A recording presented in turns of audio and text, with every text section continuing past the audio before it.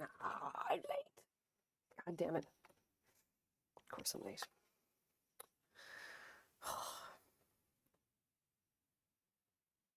What the fuck is that? Let's just get rid of that. I'll put it down there in the rubbish. Not important. I'm going to just use that.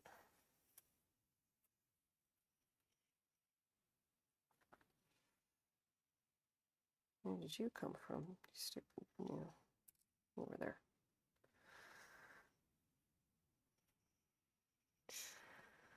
Oh, this is going to be fun.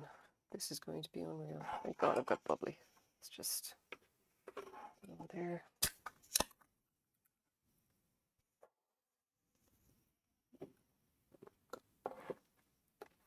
Gee, Frank. I'm really glad you're here. Hold on a sec. Oh.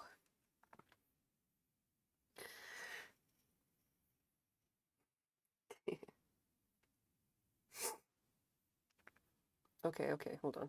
Let's do the shameless self-promotion thing. Is that shameless? Oh yeah, here we go. Let's do it. Hang on. Doing the thing.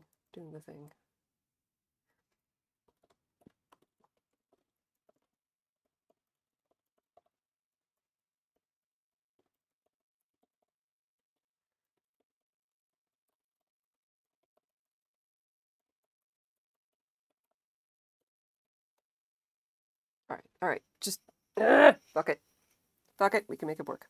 It's fine. Can't do it from this side, however. Ladies and gentlemen, boys and girls, non-binary folk of all ages, we are doing basically some shit that nobody should really be doing if they're in any sensible frame of mind. But I'm committed. What we're doing is unraveling a sweater. Or a piece of a sweater, let's be clear. Like, this is not the whole sweater. I don't know what I'd be doing if this was the whole sweater. You know what? I think I need some more light over on this side. So, hang on, turn on the thing. This is going to be, yeah, that's a bit better. This is going to make my face look really weird, but I kind of, yeah. Look. The lighting's going to be strange, but this is almost required for doing this kind of bullshit. Oh, this is going to be tricky. I just know it. So what we're dealing with here is a felted angora lace weight sweater. And we need to figure out how to take it apart. Not always easy. In fact, it's frequently fucking impossible, but we are committed. And let's see where it's going to be the other end it'll start from. Let's do it here. Now, I don't know if you guys have ever actually tried to unravel a sweater before, but trust me on this, it is fucking silly. And I would really only do it when the yarn is especially fine. Or literally just difficult to find, or in otherwise just like, you know, actually buying this much of that type of yarn would cost an arm and a fucking leg. But you know what, we're just gonna get through it any way we can now at this rate. There will be sacrifices, trust me on this. There will absolutely be sacrifices to the gods of yarn, because there is no way we're getting all the yarn out of this. Normally, if I wanted to actually deconstruct a sweater, it'll take me about an hour tops. Last time I deconstructed the sleeve of this, not even the entire sleeve, I couldn't quite get the cuff. I deconstructed just the sleeve, and that took me the best part of a week. Because felted angora is...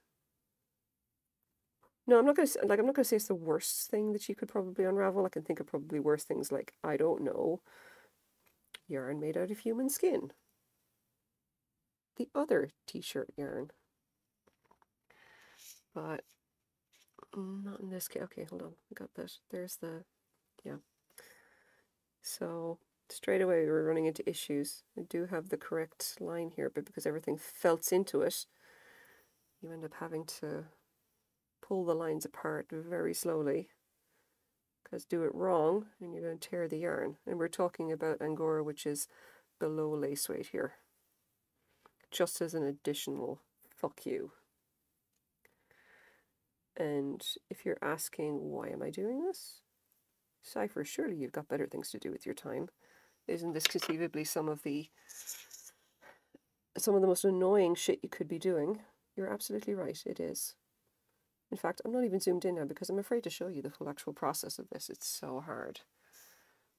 And I can't even zoom in that far. Not even kidding. But basically what we're doing here is finding the seam and yanking it out. And this is a single V-stitch seam, which means that the ends are not serged. We can pull it apart successfully and it's not going to tear. There we go, a little bit more. And we are very slowly going to open this up. And we're going to do it very carefully because, again, we don't want to tear this stuff. We've got to be careful. Super, super, super careful. Super careful. Do this wrong and the whole thing's going to come apart and you're going to find yourself with essentially just a ball of felted mush. And I don't want that. This is angora. This is pure 100% angora. And it's known for being as felty as fuck. And not only that, this is old angora. This is a felted sweater. I'm pretty, basically, you got to see this, the front of this thing. The style is like, it's the, I want to say it's the 80s or the 70s, given form and, you know, walk among us kind of thing. It is old, and I bought it in a thrift store for like $9. But you can see that the seam does come apart slowly. Did you enjoy the Libertarian Bear story? Yes, I did. I did. I read the whole thing. Also, hello, Cromer Skirt. Yes, I read the whole thing and I thoroughly enjoyed it. And not going to lie, I felt a little bit bad about it as well because I was just like, I don't know, I feel bad for laughing. Kind of, not just a little bit, just a tiny bit. Tiny bit. Not as much as I probably should, you know, but just like a moderate amount of bad feeling. I still laughed, for the record. I absolutely still laughed. Let that not be in question. I laughed quite a bit. And come on, don't felt on me. Don't felt on me to the point where I can't pull the line out, because that would be a pain in the ass. It did improve my day immensely. It absolutely did. This will not improve my day, by the way. This is bullshit. I'm doing some, like, nobody should do it. Don't do what I'm doing, okay? Anyone watching this, don't do this. Do anything else with your time. Do something that won't make you punish yourself. You know, I'm doing this because, you know, mental health issues. But, like, no one should do this. Absolutely no one. I'm constantly making bad decisions. I can't be blamed. I'm just saying. I'm going to have to cut this and then pull the line out, start it again, because it's now felted to the point where I can't yank it any further. And bear in mind, if at any point I get this wrong, I'm going to cut through the line and then I'm going to cut through the actual running threads of this, and then we are officially scuppered, because that will create a break in the yarn. And if you're asking how I did this for the other sleeve, because that one I actually managed to successfully frog all the way, like I said, it took about a week. Could have done anything else with my time. There's that line out. All right. Now, we are getting here slowly, but we will have to pick the threads out kind of carefully. There we go. I think there's a knot there. There is. Now, just in case anyone is wondering about the tools that I use for this. Now, bear in mind, I have been unraveling sweaters for a while, okay? Frankly, I think if you can learn to unravel sweaters, it is, you know, but actually just, there's a hole. Great, the yarn's already torn. Anyway, so if you can learn how to unravel sweaters, right, I can say with an absolute guarantee that it is the best way of recovering and like acquiring rare and unusual yarn for use in your own projects, such that you would probably spend an absolute arm and a leg to get normally. Like, if you don't feel like spending $50, $60, $70 on pure silk or whatever, just essentially just walk into your local thrift store and start looking around for clothes made out of the very rare yarn. You look for stuff made out of like silk blends, nylon blends, like cotton's usually pretty good if you can find it. Like a lot of clothes that you'll find will be 100% pure cotton. The stuff does not pill up the same way. You can get wool as well, okay, don't get me wrong. but you will not get, like, the wool is always going to be a little bit hit and miss. Like, the big problem with wool is that shit pills like you would not believe. So older wool clothing tends not to work as well. Oh, come on. Where's the... Pull out the loops here and I'll see if I can actually get the thread out. Yeah, so older wool clothing tends to pill to the point where you can't really do anything with it. Or it'll be like this and it'll felt, all right? And, like, I'm not even kidding. The only reason I'm going anywhere near this particular felted shit show is because it is pure angora. Like, this be pure rabbit fur right here, okay? Pure undyed white rabbit fur. If any of you are vegan, I'm still not sorry, but just like, this is not going to apply to you because obviously don't buy angora if you're vegan. It comes from rabbits. I'm pretty sure the rabbits are not entirely happy about being sheared like sheep. I don't know, maybe they are, like, I don't really know, all right? But just, yeah, look, if you're vegan, I'm like, just, yeah, you can't use angora. Just, like, watch the process or click away. I don't know. Just do the thing. Do whatever makes you happy. What we're talking about here basically is how in the hell am I going to unfelt this sweater to the point where I can just get the sleeve apart and actually start on the yarn without tearing it too badly. By the way, when I did the other sleeve, I lost count of the number of breaks in the yarn. But the nice thing is that, like, it's literally so light that you can barely tell there's a break at all because it's like this stuff is literally finer than lace weight. It's not even 0.5 millimeter wide yarn. It is redonkulous. Now, can I start pulling these lines out as well? There's a felting that's going on between the lines as well. Interesting thing about this as well, and I'm going to see if I can actually hold it up and show it to you.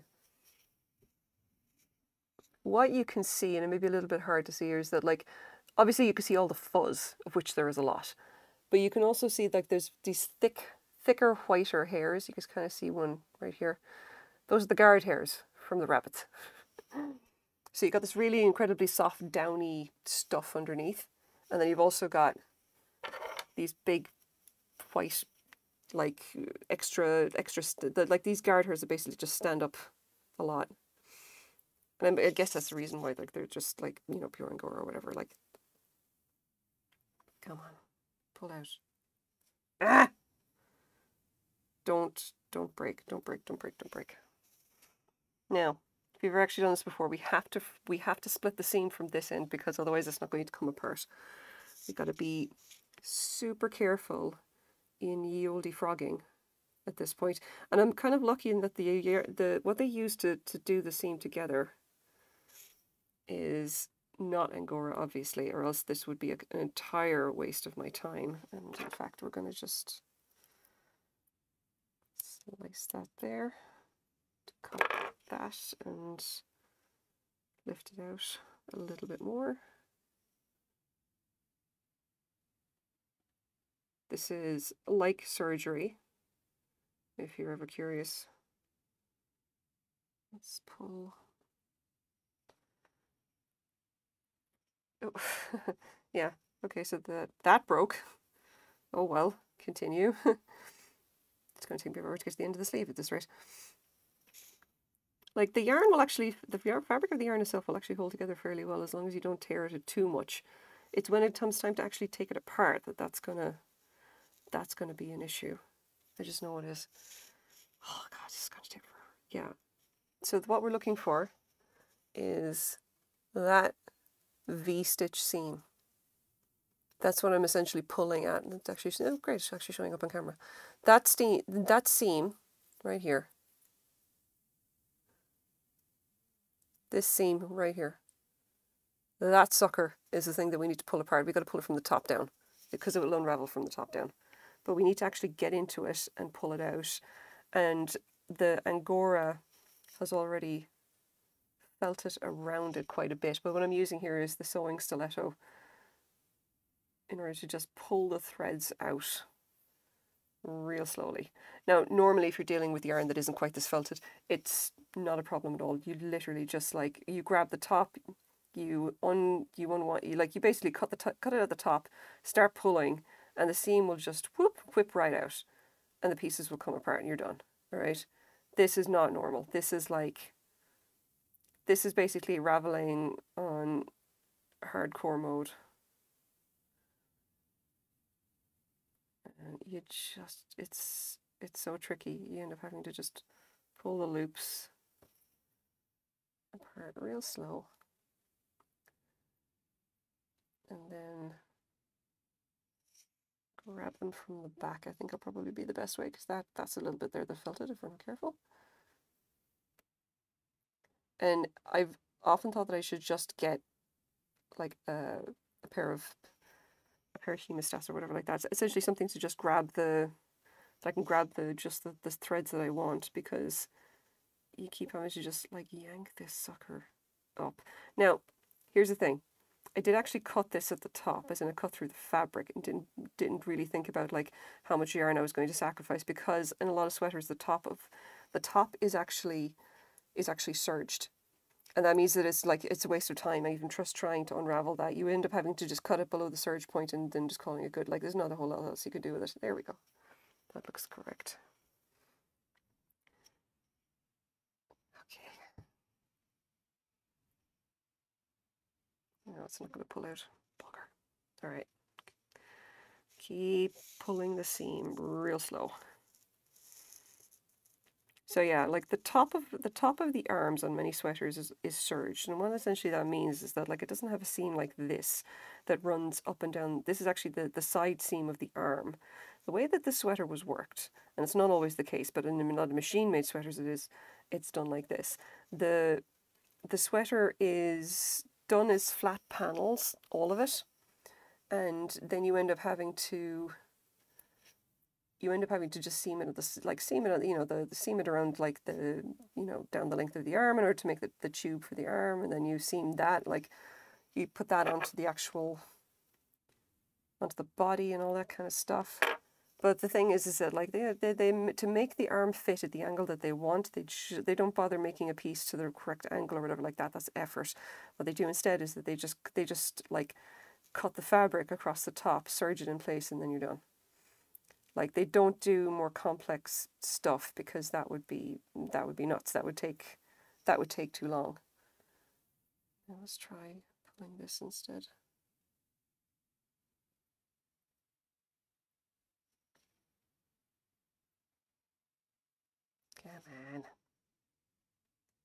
Come on, I can see the loops. Let's go, motherfucker. Taunting me at this rate. Ugh, no. Son of a bitch. Alright, let's keep going. Yeah, so they essentially cut the top. And if you don't know what serger is, serger is essentially when they just like they overlock the top of the seams to stop it from unraveling, and it's just essentially a way of like steeking, except with a machine. So the serger locks the top of the fabric, in this case the top of a knitted piece of fabric, and stops it from ripping. No, it's just whatever way it is, whatever way they make the pieces, the flat panels are just as easy to just seam up the sides, so they make them in one piece. And that means that if you're unraveling or trying to reclaim the yarn, this is kind of where you need to start. You need to look for the whole pieces, which will be one complete piece of yarn, which is not always the case. Like, it's very easy to find like a piece that's essentially just a panel of knit fabric that's been serged everywhere, on all seams. And that essentially makes it pointless to try and unravel, because all you're going to be left with is like lots and lots and lots of cut threads. And who has got the time or the patience for that shit? Now, what you want to do is look for the stuff that has the V-seam at the side, something that has a large flat panel that you know is going to be one intact strip. God, this one does not want to move. Like, I knew it was going to be tricky, mind you.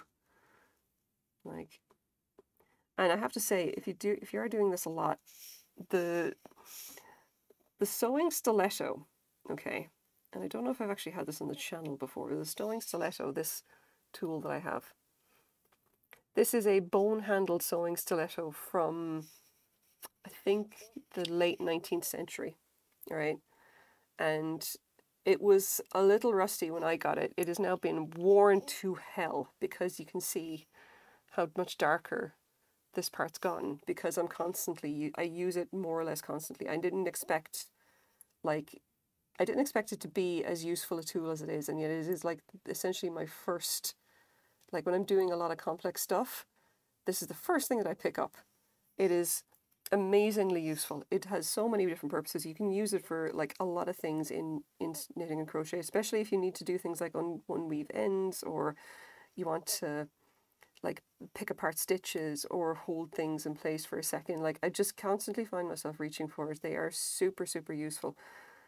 Like it's like a little miniature awl that is just that you can use for all kinds of stuff. And so highly, highly recommend. They're very useful little things. If you can, get a vintage one just for the flair. And this actually came in a set. I actually got a button hook as well with it. So I have a Victorian button hook as well, one that would have been originally been used to actually, you know, do the buttons of your shoes, which I thought was always a little bit like, you know, very kind of funny. Like what a thing to have. But yeah, here you go. Okay, I think we're just gonna have to go section by section here to pull out the threads because I don't know how much luck I'm gonna have. Like the problem as well with having the arms here is that the seams tend to felt a lot on the arms. Maybe less so on the sides of the sweater, but definitely on the arms themselves. They will felt up like a fucker.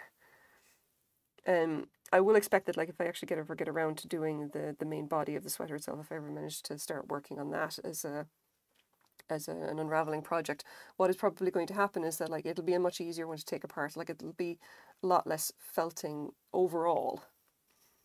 All right, we're having a bit more luck here. It's coming apart. It's just slow.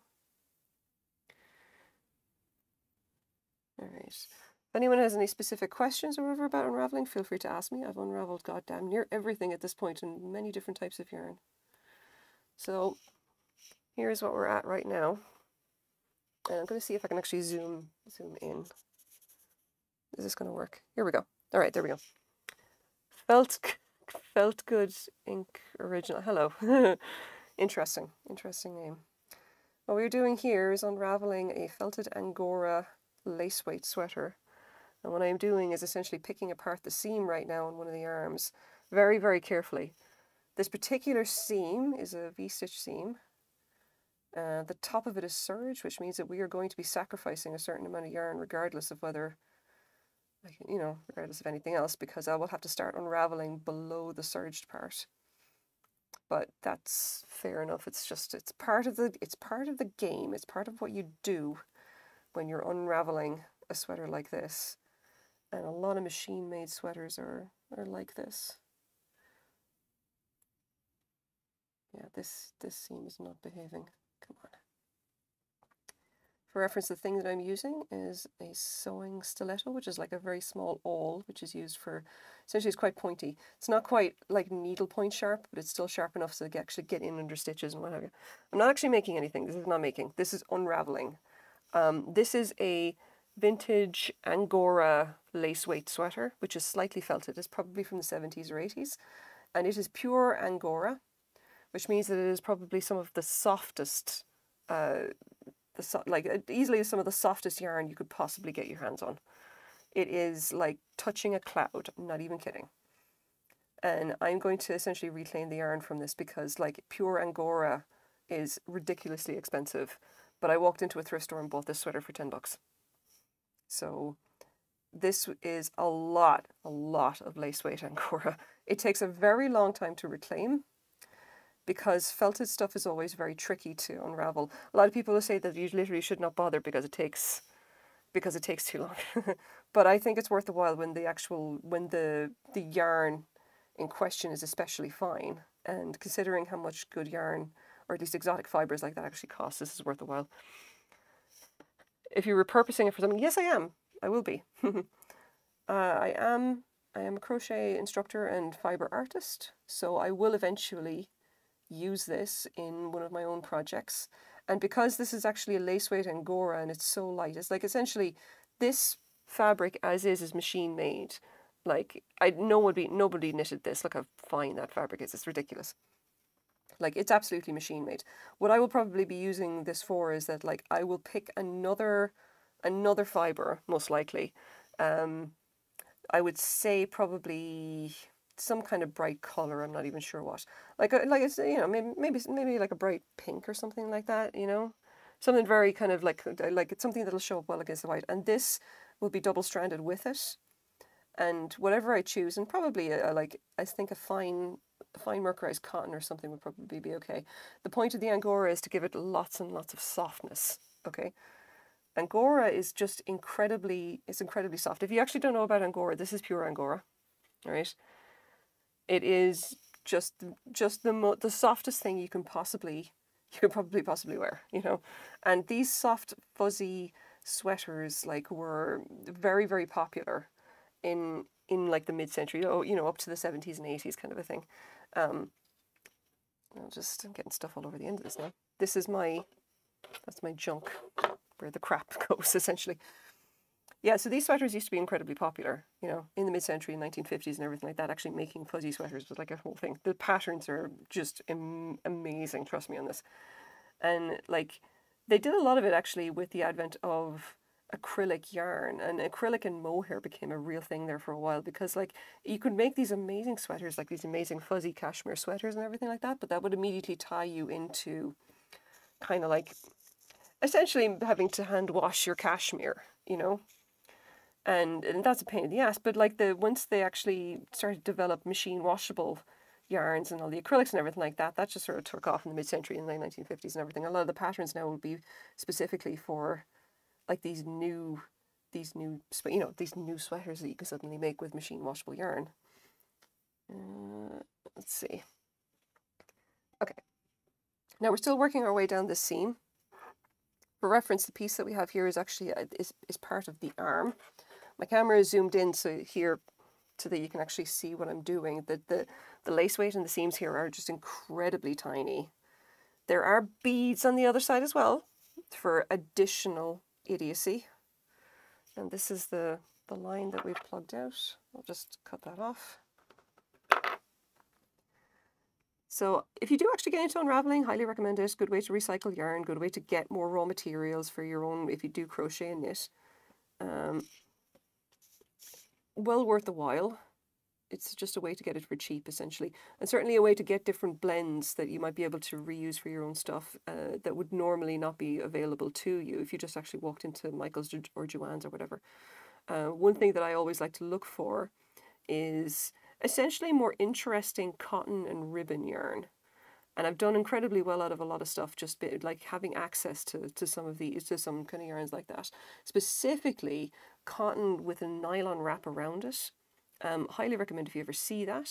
Cotton and nylon is an incredibly strong blend, but if you do a lot of crochet, I've done a few bags right now with cotton, like essentially cotton and nylon blends, and where the cotton is essentially wrapped with a nylon component to give it strength and to stop it from pilling. And they make phenomenal bags. The colours are usually kind of nice. There's a lot of shine to it. There's a lovely texture, especially for crochet. And there's a lot of strength. And the fact that it doesn't pill really at all is something else. Like, they take a massive amount of wearing because obviously the nylon is incredibly strong. It gives it a lot of strength and durability, which is definitely what you want if you want to start doing bags. And I make a lot of bags. Now, let's see. One thing I actually might use this yarn for is in making shawls, because this would, like, if you mix it, like, basically if you took this and then double stranded it with any kind of like decent superwash merino wool or whatever, you would probably make an incredibly soft shawl. It would be just it would literally be this, like, the softest thing in the world. And there's the seam coming away. I don't think we're going to be able to pull it directly. No. Yeah. So just in case, just for people here, what we're looking for is this V-stitch seam. And hopefully you can see it. This V-stitch seam. And we're ripping it from the top down, and it should essentially come out. I'll just see if I can lift a stitch and I'll show it to you. Now, if this wasn't felted, the seam, you could just literally pull on the thread and it would come apart, but that's what it looks like there. And we're not going to be able to pull it with this one because it's just, you could pull it but nothing happens. Like, it's felted right at the join, and which is not, again, not unusual. This is angora. It's well known to be the feltiest of the felty fuckers, so see how we get on with this now. Now, just for reference, the way that I usually rip a seam like this, if I'm having issues and if it is felted, you essentially need to take this, the sewing stiletto, and then start pulling it, essentially pulling the stitches, and then very carefully tearing the fibers that have felted, or separating the fibers that have felted. You cannot afford to actually tear the yarn itself, especially when the yarn is this thin. You got to be so careful. And you will see the way the fibers have grabbed onto each other. Like that's the thread there that's kind of stuck right now. But if you keep essentially grabbing it and pulling it from all sides, you absolutely can get it to move. And if it doesn't, then you end up generally just cutting it off here. Like, this is not going to come out. So we got to clip this down and go again. Just so you know, this is my snips. It is sewing snips or whatever. I can't even remember where I got them at this rate.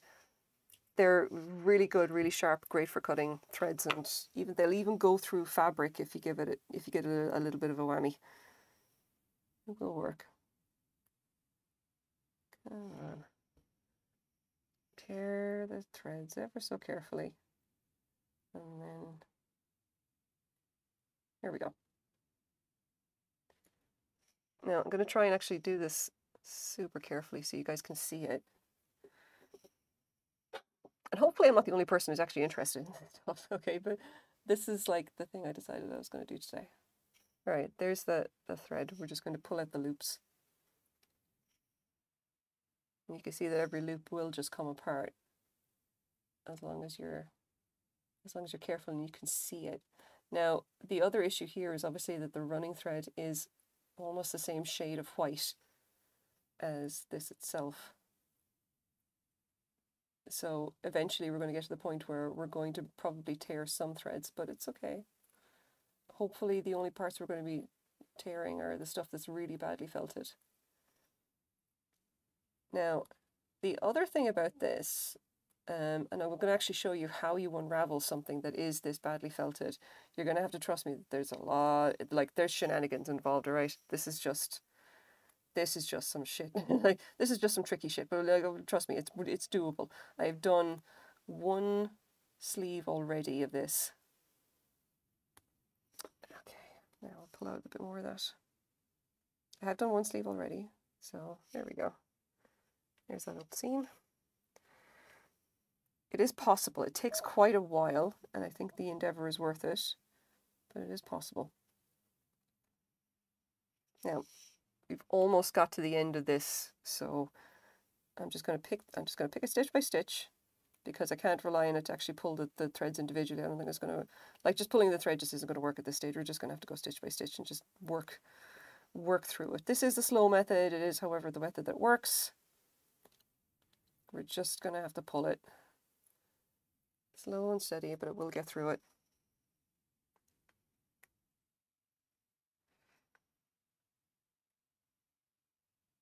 I wonder if I actually turn it over, is that going to make it easier to see the stitches on this side?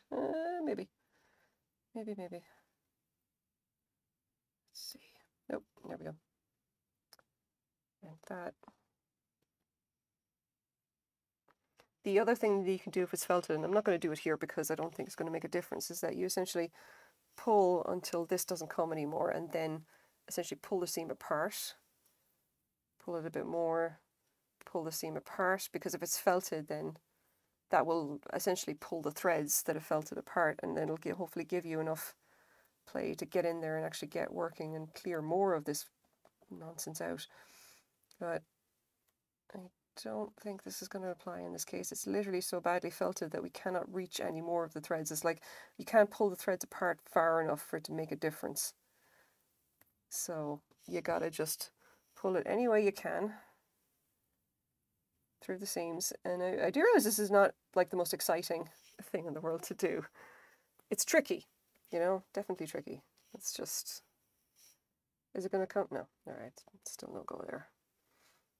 Now, the whole point of us actually doing this, right, is basically for this. This is a clean edge. Clean, raw edge. This is what we want to see. If this had been serged, I'd be crying right about now, because you cannot do anything with a serged edge.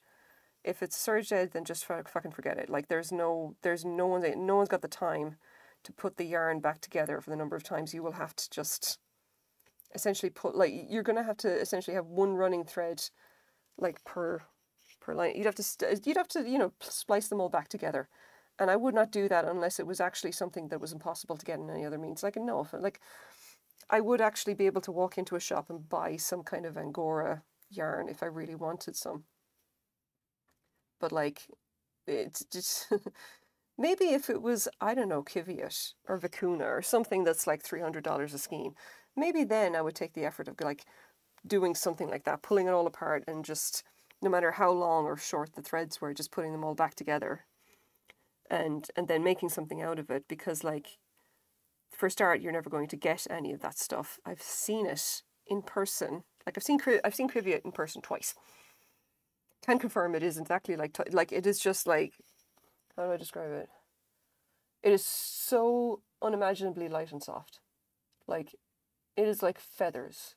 Like the softest, warmest, cuddliest feathers that you've ever had on your body in your entire life. It is truly magical, magical stuff. And I can only imagine the Vicuna is even softer and lighter than that, which is just, like, incredible to think of, because, like, the Kiviot was really just absolutely out of this world.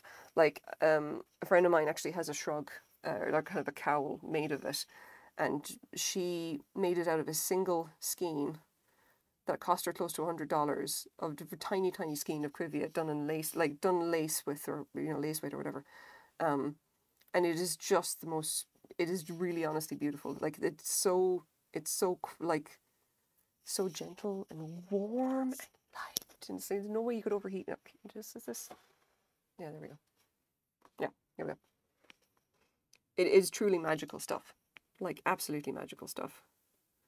All right, we're nearly at the end of this now. I'm going to pull the last of the seam out, and then we'll actually get to see this disaster.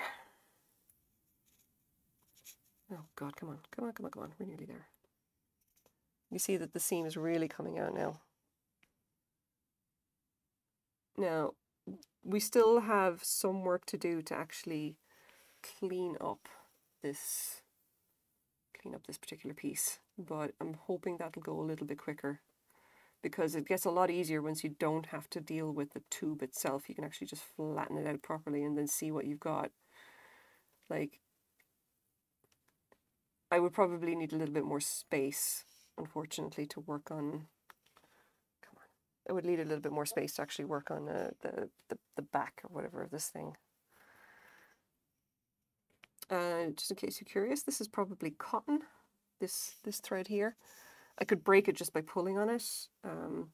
The tight weave is basically the thing that's holding it together. Same thing for the actual angora itself or whatever. The fact that it's holding together at all is because it's felted quite a lot.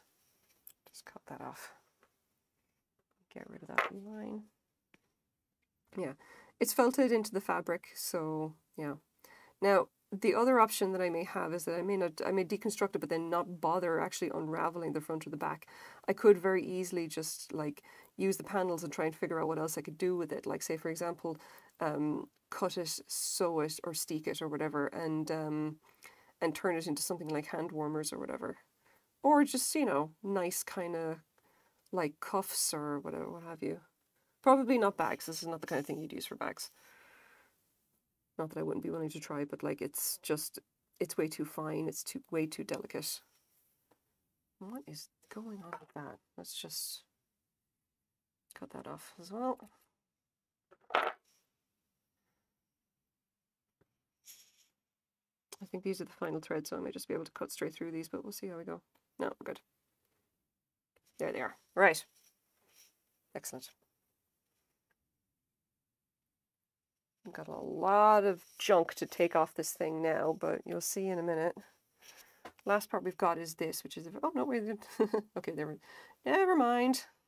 All right. That's pretty good. Okay, now I'll zoom out with my camera. Okay, here we go. Now, so this is my spindle. I'm going to use this to actually put the yarn on it to later. I would already put this directly onto the mechanical yarn spinner, but I'm not going to do it in this case because it just would just going to occupy like an entire week's worth of nonsense, and I don't feel like doing that. We need to take shit like this off. These are the extra threads that beads were on. Like, this is the most extra jumper I've seen in a very long time. I'm not even kidding.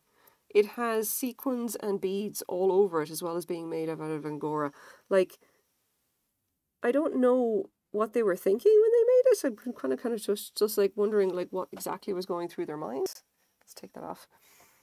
But you can see there's a couple of little kind of threads and everything that that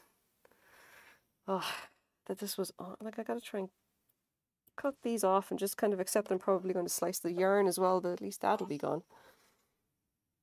Yeah, look at that. But this is like it down flat now, so this is a much better kind of idea of what we're dealing with and how much fabric we've actually got to get through. All right, and I've got most of this out now. I think that's fine. But this is the size of it. It's a big triangular piece, and there's the cuff down here. The cuff, by the way, is absolutely unfroggable. You cannot do anything with that. I attempted to unravel some of the running threads in the cuff and gave up. It is so felted. This is not, nothing's going to happen with this. I'm going to be taking it apart and just saying, fuck that.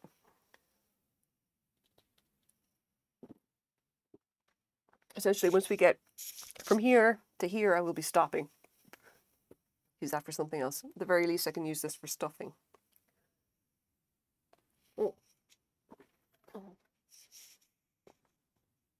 Oh, God.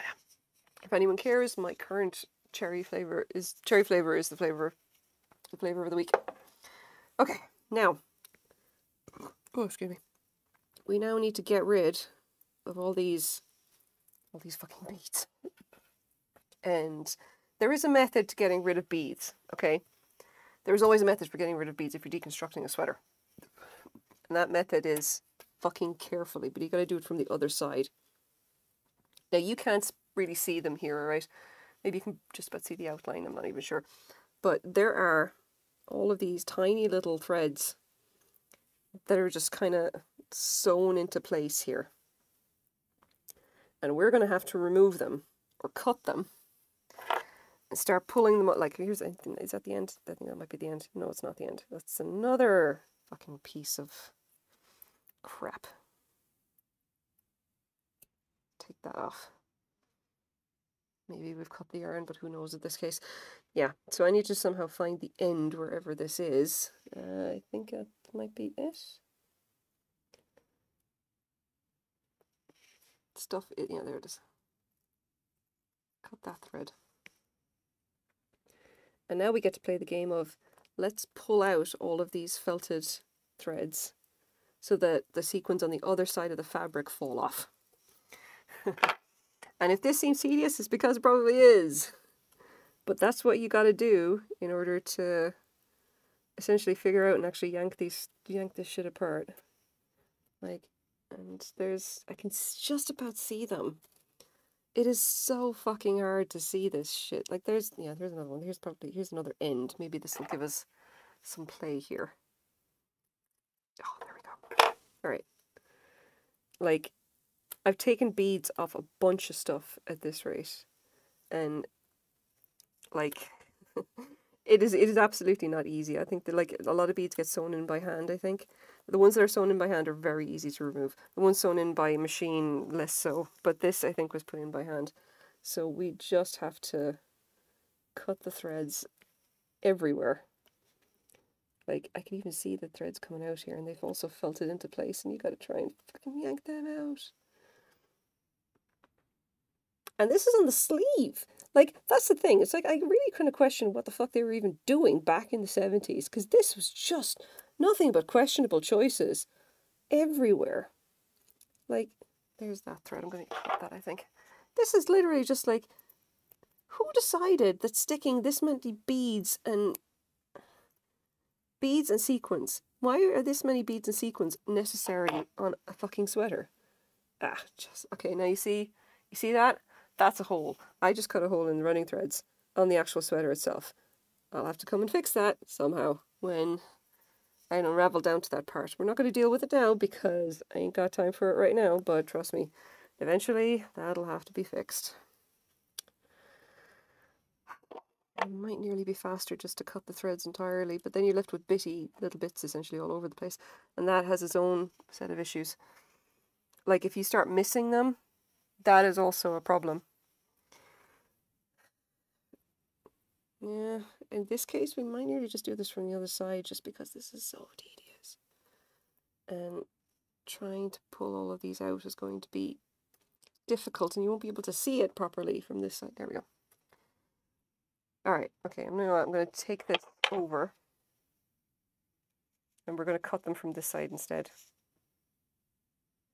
I gotta do this super carefully because otherwise everything is going to be covered in motherfucking beads. Won't that be fun? Alright, so here we are. Now, I've already cut the threads at the back, so some of these are just going to come off anyway, so we'll see what we can do to pull all the threads out. I don't want any to be left. That's the important thing. So one way or another, they gotta come off. And we'll have to see how long it takes to actually get them off. Alright.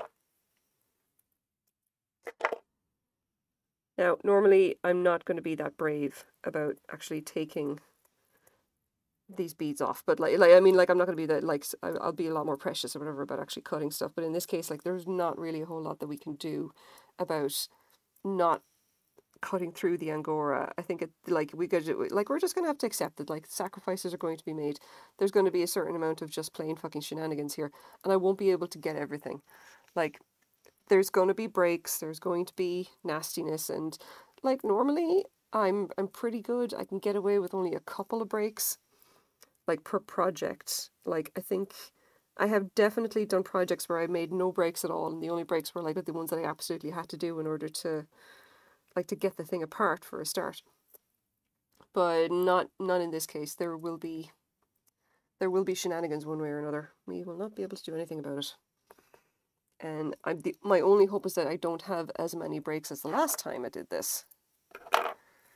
Because when I did that, it was pretty bad. Because the yarn was so fragile, it just decided that it didn't want to frog at all. It just broke. And I can see that all of this is starting to come up now, which is great. Let's just... Yeah, okay, I think this is going to be a better solution. We essentially can just, like, use the stiletto. And this, by the way, is the big power of having the sewing stiletto. It's the fact that you can just, like, use this to lift up all the stitches, lift up all these fucking threads, and cut them when you need to with the snips. And for what it's worth, I do recover as much as I can. Beads and everything like that, I keep them. I don't use a whole lot of beads myself. Like, I just don't. It's, like, not my thing. I don't do a whole lot of beading. I find it even more tedious than this. Like, at least I'll do this because I know that I'll actually have an intention for all of this bloody yarn. There's definitely stuff that I want to use it for, and I'm not willing to pay money for what it would inevitably cost if I was going to buy it commercially, kind of thing. Like, you know, from a regular local yarn store. But doing beading and everything is just, I just don't enjoy it as much. I think it's just maybe something I need to do more of. I'm not into it really right now. It is not my jam, brings me no joy. And I kind of just have this stuff because I don't like throwing anything out. I hate the idea of getting rid of resources that could conceivably be used in some other fashion. So I generally tend to keep everything, even stuff that I'm not personally using. Yeah, I think we should just cut the threads as I find them, kind of thing. I wonder, is that a solution? Because I don't want to cut too many of the garters here. And I generally have to get this stuff off. This would be so much easier, and I'd be started already on the actual unraveling if there weren't any of these bloody beads here. Like, I'm just like, it's so fucking fiddly. So fiddly. Why was this a choice? And what are these even made of? Holy crap. It's hard to tell. I'm not even kidding. Hard to tell. And then you got to try and pick them out of all this bloody angora. Okay, all right. See, this is what I mean. It's the fact that you're trying to cut them from this side, which is just a pain in the ass. It's like, if you can cut the running, like the actual threads that they're on in the back, then you can literally just whip the threads out and they'll all fall off the front and then you're done kind of thing. That's what I did for the other beads that were there. Even the ones that got a little bit caught in the angora felting, they still came apart, you know, easily enough. You're literally just brushing them off. It's just that in this case, you can barely see the threads from the other side. So, when, you know, we'll do whatever. We'll see what we can do. I've cut enough of the threads now that I think I just pulled them off with my hands, and it's going to be annoying, but hopefully they will come off. Let's do this now. Alright, I don't know what everyone else has been doing for the week. All I've been doing really is keeping track of the shit show that is Twitter. And taking care of, like, I've been doing some other videos and everything about crochet, but mostly I've been just kind of essentially screwing around and watching Twitter implode and generally wondering when it is that Musk is going to just call it a day and shutter the whole site at this rate. And then what's going to come up after it? Because there is still a need for Twitter.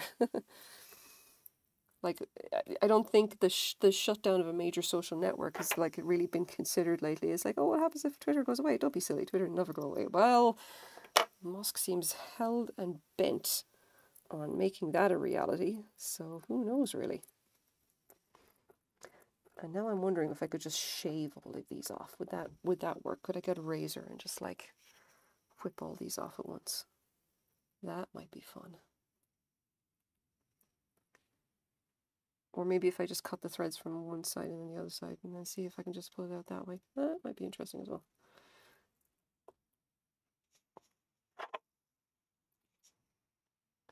Cutting all the threads. Let's see, where are we? I actually took all the beads. I have a favorite skirt, and the only thing I didn't like about it is the fact that it was covered in beads. I ended up just, like, essentially spending a solid 2 hours doing nothing but removing the beads from it. And now it is absolutely my favorite skirt in the whole world. And I'm going to love it and wear it forever and ever. But that was just like, that was very easy. That was like, they're literally just a running stitch with beads on it. And all I had to do was turn it inside out. Being really careful, by the way, because there's like a million beads in this thing. And then just literally just tear it, like, you just work at it until, and pull out all the threads. And then just turn the skirt upside down and shake it and all the beads fall off. And I mean, you know, it's just, you do it in sections and everything like that, because they're all like individual running threads and everything. You just got to pick which one you're doing and then yank it out and go on to the next one kind of thing. But still pretty cool, I have to say. Now, let's see how long it takes me to actually get these off.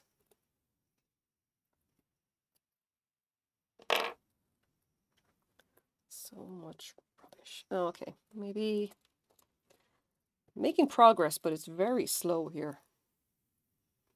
Like, this is just... I literally just do that, and some of them just flip right off because the threads are cut. And some of them don't. You just, like, scratch at it.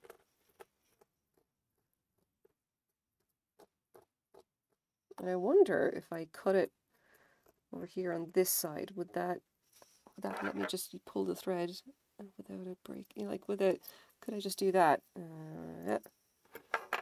And then pull the threads from this side as well. Would that work? Is this a running stitch? It's not. It isn't.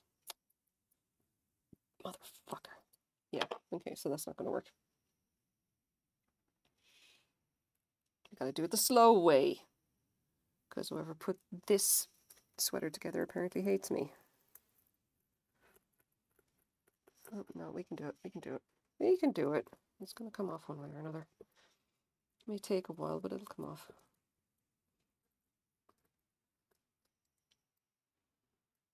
Like, if nothing else, the stiletto can be really useful at just, like, essentially pulling shit up and then just bonk, cut, move on. And I can just kind of cut them. And I mean, cutting them from the back as well. It's like pulling all of those threads out is going to be tricky as well. But it's also like a doable issue. Something that we can do if we want to actually get out the yarn. Like, big issue that we've got is that there is no, you essentially, you have to kind of look at a piece in the store. And if it's got essentially beads or any kind of shit like this in it, you have to accept that you're going to be spending a long time taking all of these beads off.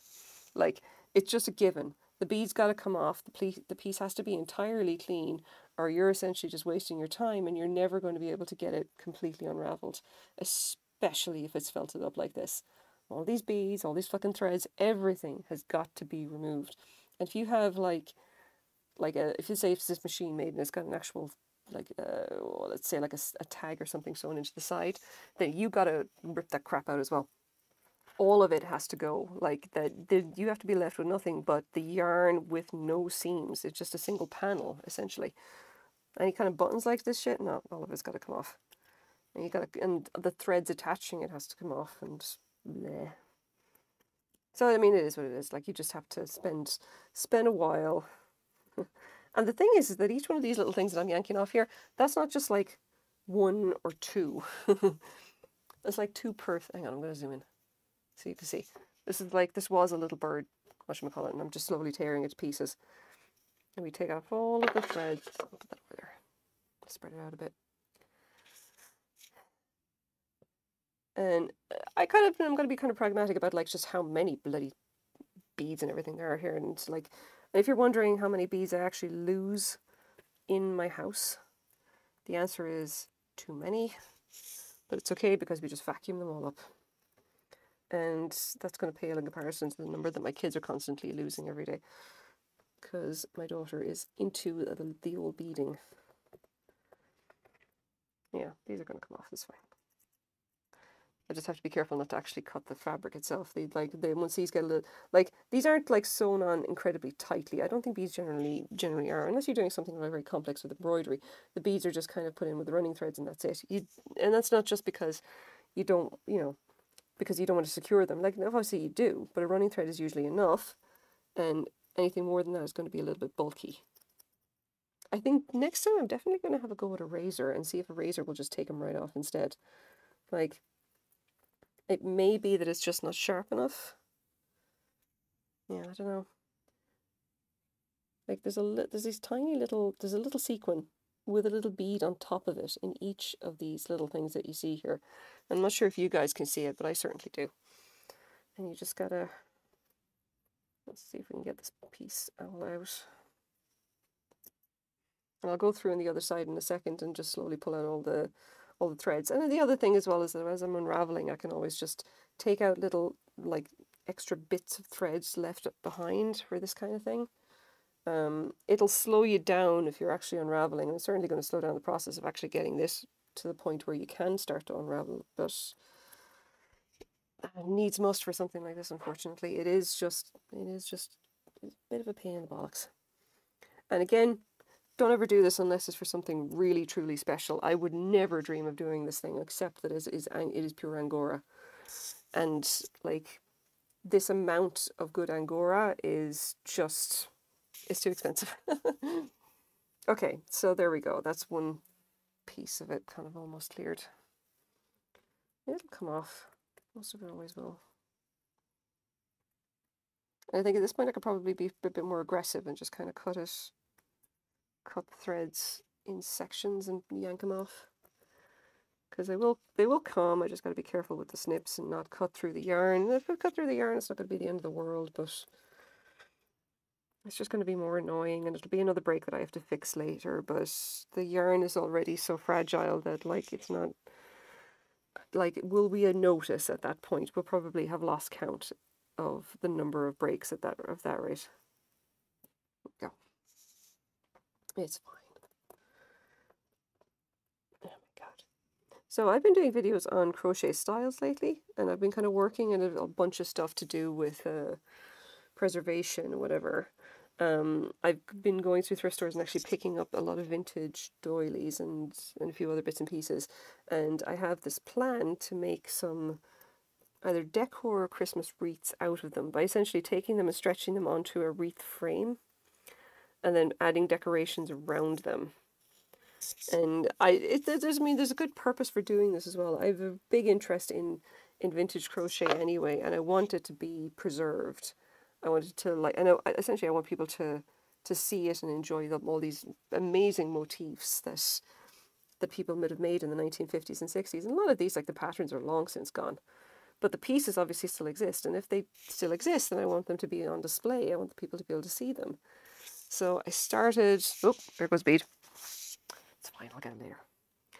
So I got my first kind of set today, and I got a sort of wreath frame to actually put them onto, and tried it out with just some plain purple ribbon today, to kind of see what the effect would look like. And I've been quite happy with the outcome so far. It's like I've got a really nice one, which looks, it's got a star motif right in the middle of it, and it looks rather Christmassy, you know. Considering that it was never designed to actually go onto anything like a frame anyway, it was meant to just sit on the table. It's like a doily or whatever. I'm quite pleased with how it came out. Like, and I can see that whoever made this one was not the best crocheter in the world, I want to say. Like it's not quite lying flat, but it's still a good effort. It's still a good looking doily, and like if someone put time, effort, energy into this. Maybe they were just learning, I don't know, but I think that wherever they are and however they felt about it, it deserves to be seen now, and it deserves to have something beautiful made out of it. So that's what I'm going to do. I'm going to turn it into art, and I'm going to see what I can do to kind of enhance it or make it like more like arty or whatever, something to hang it on the wall. Because I want it to be like, obviously I want it to look nice. I want it to look like it belongs on somebody's wall. Okay, next section. Let's see how we're doing. Let me pull this apart. Hopefully I can. And now bear in mind, I've been at this now for, 53 minutes I've been on stream. And in that time we've undone the seam, like the actual arm seam, and also managed to get started taking all these fucking beads off. So, you know, there's a lot of work involved, don't get me wrong, but the effort, was really worth it. I'm planning on, at some point, on running an unraveling class, so that just to teach people how to, like, this is how you reclaim yarn. This is what you need to look for if you're looking for things to unravel or for yarn to reclaim or whatever. Like, just this is the kind of thing you should keep an eye out.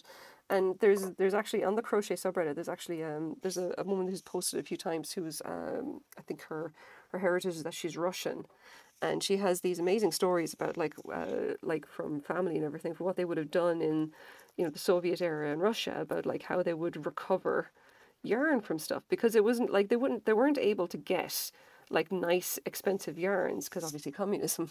So what she would do instead is that they would get like the sweaters or whatever made, or scarves, for example, made and sent from, I don't know, Turkey or something like that, and they would have the nice expensive yarn in it. And then they would just like, oh, okay, so we've got the scarves, that's great. Now we're going to deconstruct the scarf. We're going to unravel the whole thing and turn it into, our designer knitwear that we actually want to make, that we can't get because in communist Russia you can't get the yarn, or that kind of thing. I just thought it was just like an incredible kind of like snapshot into like what you would needs most. You got to do what you got to do to get your raw materials kind of thing. But it was just an interesting little piece of history. It's like that was what they did, and it didn't matter to them whether the sides were serged or anything like that, or if they had a piece, or if they had like clothing and everything from outside Russia that like had been machine sewed and was serged at the end and was nothing but bits of yarn. They were like, they didn't care. They just knitted the whole thing the same, And it's just, it's amazing to think like, but they were absolutely willing to do it because like they couldn't get raw materials otherwise. It's like they were absolutely okay with using whatever the hell they could get their hands on. They made do, and they, created patterns and pieces and whatever they felt like just using yarn like that. All right, this is all coming up now. That's good. I think once I actually clip most of this off, I can just sweep it into the bowl as opposed to just picking it off. Let's see. Is that all off? It's not. Last few in this bit. I can actually cut through the sequins with this most likely, but I don't know if I really want to. Okay. Let's put this in here. And I've already lost a few, but it's fine. Here we go. Scoop all them down.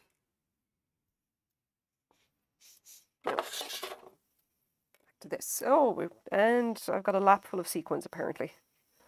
Good job. I'll just, give me a second. I'm just going to slowly transfer all of them to the bowl.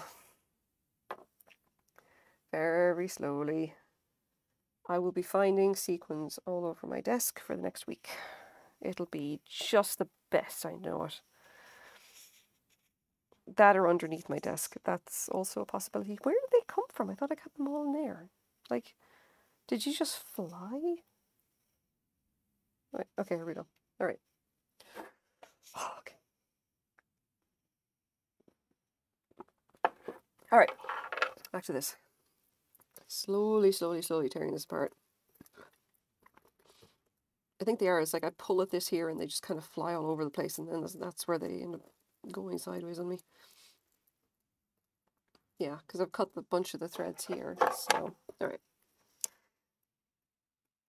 I'm totally just going to cut through the sequins. I don't care anymore. Come on. Come on. I'll follow you. No more of this nonsense. Oh, so okay, so random thing. I went to see a comedy show last night by a bunch of Irish comedians by the name of Foil, Arms and Hog. And I found them to be incredibly funny. Just these guys from Ireland, a bunch of comedians. They actually go on YouTube or whatever. Highly recommend if you decide that you want to actually watch something super bloody funny.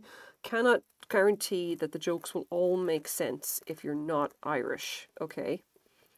But personally, being Irish, I found them to be bloody hilarious, and I was like, that's some good comedy. And there was a surprising lack of cursing.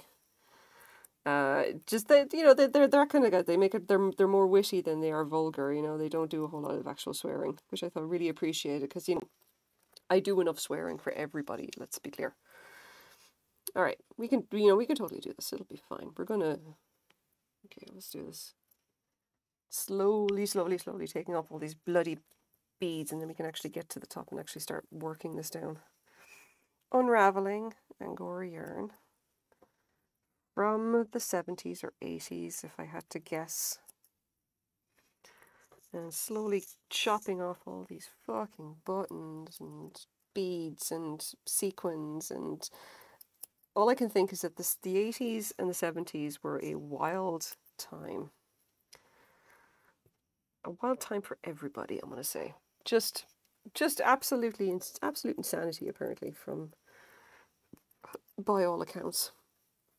And actually, interesting enough, if you're into your old history, okay, I highly recommend watching The Big Short, if you've ever seen it. It's about the 2008 recession.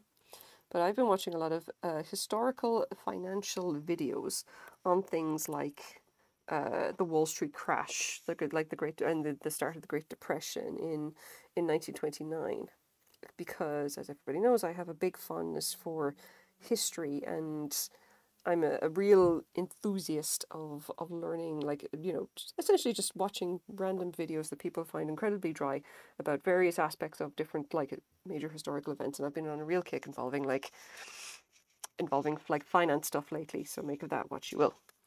That's almost as bad an Australian who doesn't swear. It's natural. No, I look, I'm Irish. I absolutely swear for everybody. Just but yeah, look, Foil, Arms and Hog, highly recommend. They are incredibly funny. They do a certain amount of swearing, and there was some swearing last night, but not as much swearing as you might think, you know. And they were mostly just like incredibly funny, and I you know, I like that. Anyway, if you want to actually learn stuff about financial, like, major events, things about the Great Recession and blah blah blah, and I'm not sure if anyone but me is interested in that kind of stuff, but I am super interested in all that thing and history in general, and not only like vintage crochet.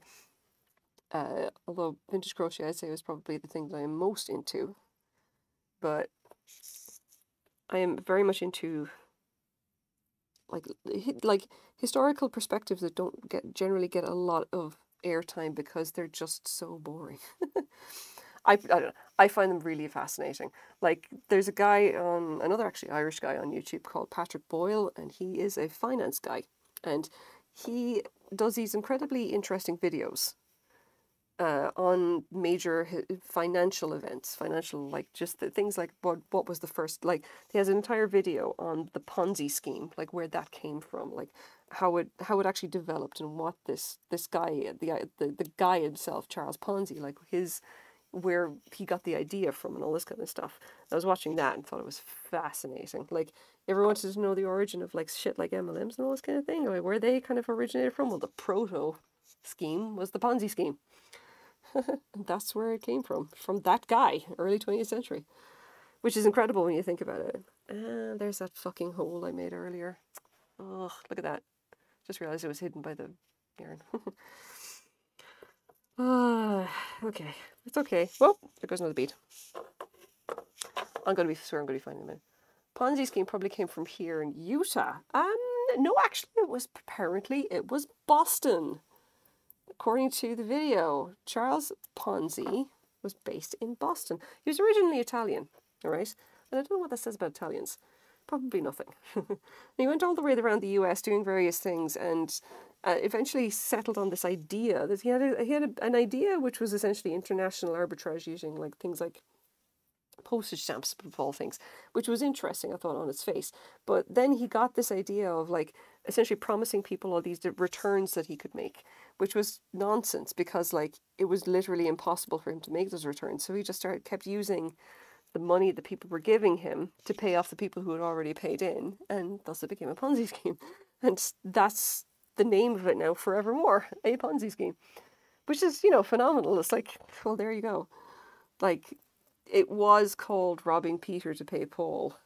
Like that was that was his name of that type of thing. He wasn't the first one to come up with it. Just like he was the one that kind of made it famous, kind of whatever. And it all went down in the span of about 6 months, which was also really interesting. But I was looking at that, right? And I was also watching this video on the 1987 crash, right? And that one I think is far more interesting from an actual like, well, from I guess, like financial history, because it's closer to us and it's kind of a little bit more relatable, I guess. But there's just this like watching it is just like, you can just sense the hubris from white tech bros. And if anyone here is a white tech pro, I'm really sorry. But that's totally what it was. It was like just these guys who just like have all of these essentially like what are they called, financial derivatives, which are utterly disconnected from anything resembling reality or what the underlying assets are actually doing or made of or whatever. It's nonsense, you know, and they just let that get away from them, and just and everything failed in the place of about a week, and then on the morning the stock exchanges just couldn't trade fast enough, and then the prices all updated wrong, and people didn't realize that they'd suddenly sold everything way too cheap, and now they couldn't cover their bets and everything like that, and it just all kind of went utterly demented out of nowhere. But it's all magical fake money. It's just demented, like, you know, money that doesn't exist anywhere, bets made on stuff that doesn't exist anywhere. The financial markets are confusing, and I say that as someone who used to work in fintech, in this financial tech, if you don't know about that. I used to work in that. I used to work as a senior developer, and I'm still under NDA and probably will be for a while about a lot of it, so I will not be divulging names. That would be unfair and also might get me in legal trouble. But I was working on things like cryptocurrency and like wealth management and a few other things. And it's, you know, it's crazy to think, yes, I did that, you know, but it was nonsense. All of it, and I built those systems. It was all just stuff I could have changed with the flick of a button, you know. Nothing is relevant, nothing is real. It's all just spit and bubble gum. The only thing that's real is stuff in front of you. Stuff like this, frogging a sweater. I stick to Moonies, not overly adventurous. No, you're absolutely right. Don't be adventurous when it comes to stock. It's all just wishful thinking. None of it makes sense. But anyway, so I was really watching a lot of this now, okay? Because I don't know if anyone else has been following that stuff to do with FTX this week. I hope it's not just me. Like, Twitter and FTX has been like, all I'm doing is sitting around with the fucking popcorn with those, all right? And sorry about getting into tech and everything again. Like, I don't normally talk this much about tech. It's just that I've been watching this for a solid week while crocheting, while doing my crafting or doing stuff like this, all right, I kid you not, I've just been throwing on videos and browsing Twitter and Reddit and everything like that, just looking for info about what the latest nonsense has gone down with Twitter and FTX just folding. And every time I'm looking at going like just, oh dear God, white tech bros who think that they know everything. I cannot even. But anyway, yeah. So for those of you who are not aware of the story, right? And FTX is incredibly it's wild, absolutely wild. Yeah. I'll tell you the story. Hang on. I'm not sure FTX could have fallen harder, almost as bad as Enron. Oh God, I think it's worse than Enron. Like, I'm not even kidding. I think it's worse than Enron. Like, Enron at least had actual real world assets somewhere. FTX doesn't. Okay? I'm pretty sure it's worse than that. Okay, so look, FTX, right? This exchange. It's an FTX exchange. It's a cryptocurrency exchange, all right? They allow people to, buy, sell, trade, store their cryptocurrency, trade it, and all this other kind of shenanigans. Long story short, FTX, the exchange, was connected to a hedge fund set up by the same guy who actually owned the exchange, right? Called Sam something, double barrel name, and I'm terrible with names. That guy, all right? And he should have seen him. He looked like Shia LaBeouf with a worse haircut. It was just, and he just, no, it's not Sammy. I'm not a serial killer, although I wouldn't put it past him. Like, I don't know, don't know the guy, right? He's a 30-something, like, tech billionaire or whatever in Silicon Valley, for all I know. He is a serial killer. Who knows those guys? But yeah, no, this guy is like, he set up this hedge fund, all right, and made all of these crazy aspects, and he essentially got the exchange to lend money to the hedge fund, and the hedge fund started making these insane bets with it on all these different cryptocurrencies. Now, if anyone has been following cryptocurrency over the last, I don't know, month or so, it has been crashing across the board super fucking hard, okay? Like, super hard. Everything to do with cryptocurrency has been a major funk for about, I want to say at least a month, if not longer, right? And effectively, Alameda was just essentially, with the crash happening as fast as it did, Alameda was just insolvent.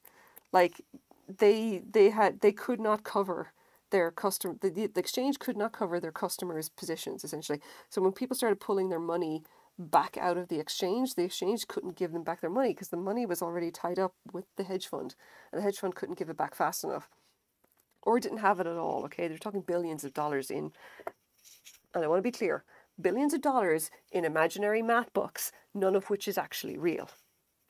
Literally none of it's real. It's all just fucking numbers, okay? It totally is just numbers. It's meaningless twaddle. There is nothing going on there.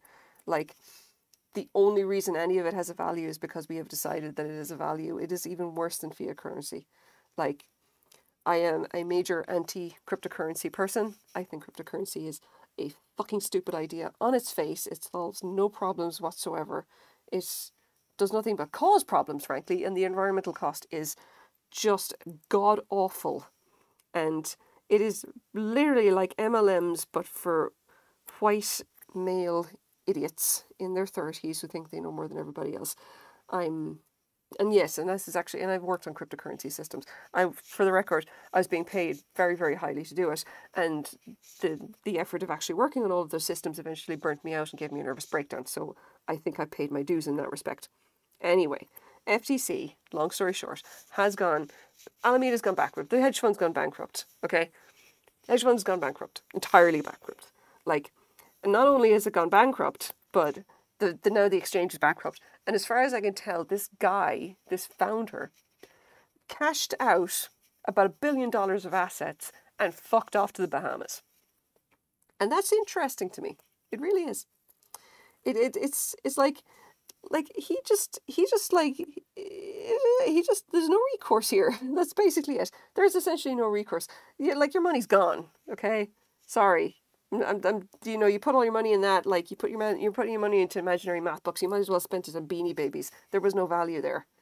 The value is entirely in your head, and unless you can find a greater fool to sell that shit to, no, sorry, you're done. You're out. Sorry, you don't have any more money. Should have, bought something real and tangible. Even Beanie Babies actually you might be able to get a few bucks for it. You can't get anything for cryptocurrency. That's true of American currency as well as fiat currency for the I mean, so the thing about the dollar and, you know, the Canadian dollar and all these other fiat currencies is that they, by and large, they actually do their job at what they're not there to hold value. They're there to facilitate the trade and economy. And, you know, there's a vested interest in keeping them available to do that kind of thing. By and large, Bitcoin can't do that. It's literally like trading stocks, except more volatile, unregulated stocks. And if you make the wrong call, you will lose your money, and you are absolutely shit out of luck if someone scams you. You have no recourse. All of the regulation that the banks have spent, that essentially the global banking system has spent about close to 200 years putting into place to make things fair and to give people enough confidence to actually do things like trade stocks, all of that doesn't apply when you're dealing with cryptocurrencies. You know, you might as well just waste your, like, that's, I truly believe it's a terrible idea. But yeah, but anyway, all I've been doing is just watching all of this crazy ass nonsense to do with FTC. Now, I've just looked. I'm losing viewers now. I was up to 5 viewers, now I'm down to 3. Some people don't like me talking about cryptocurrency and how much I hate it. Don't care. Yeah. But anyway, all I've been doing is just watching FTX. Okay. And wondering when it is they're just going to catch up with this guy and arrest him. Because I don't actually know if the Bahamas can extradite. Or if they would, even. Like, there must have been a reason that he fucked off to the Bahamas. Presumably there was. Like, he's just, you know, private jet or whatever like that. Just, you know, decides to leave the US just when, you know, his hedge fund is collapsed and has lost like billions of dollars. And it's, you know, I used to suffer from quite a lot of imposter syndrome in my job, all right? And I was a senior full stack web dev, very, very highly skilled, right? I was able to, I could sling code with the best of them. I could design systems all day, every day. I designed and built entire cryptocurrency systems myself. Built them alone, because that was what was required of me. Maintained them alone, because that was what was required of me. And, like, I can't believe this. I honestly can't believe this. FTX is just like, the thing is that despite the fact that I did all of that, I still had major imposter syndrome about it. I kind of thought, you know, oh, I'm not that good. But I was doing a lot of really, you know, impressively difficult stuff, okay? But I gotta, looking back now, I'm just like, I'm never going to feel it again. Because this guy, all right, was apparently, when he pitched to the investors saying that, like, oh yeah, I want you to give me billions of dollars for this fucking half-assed idea I've got running this exchange thing and a hedge fund and blah, blah, blah, blah, blah. And he was playing League of Legends while he was on the call with the investors, and they still gave him the millions of dollars.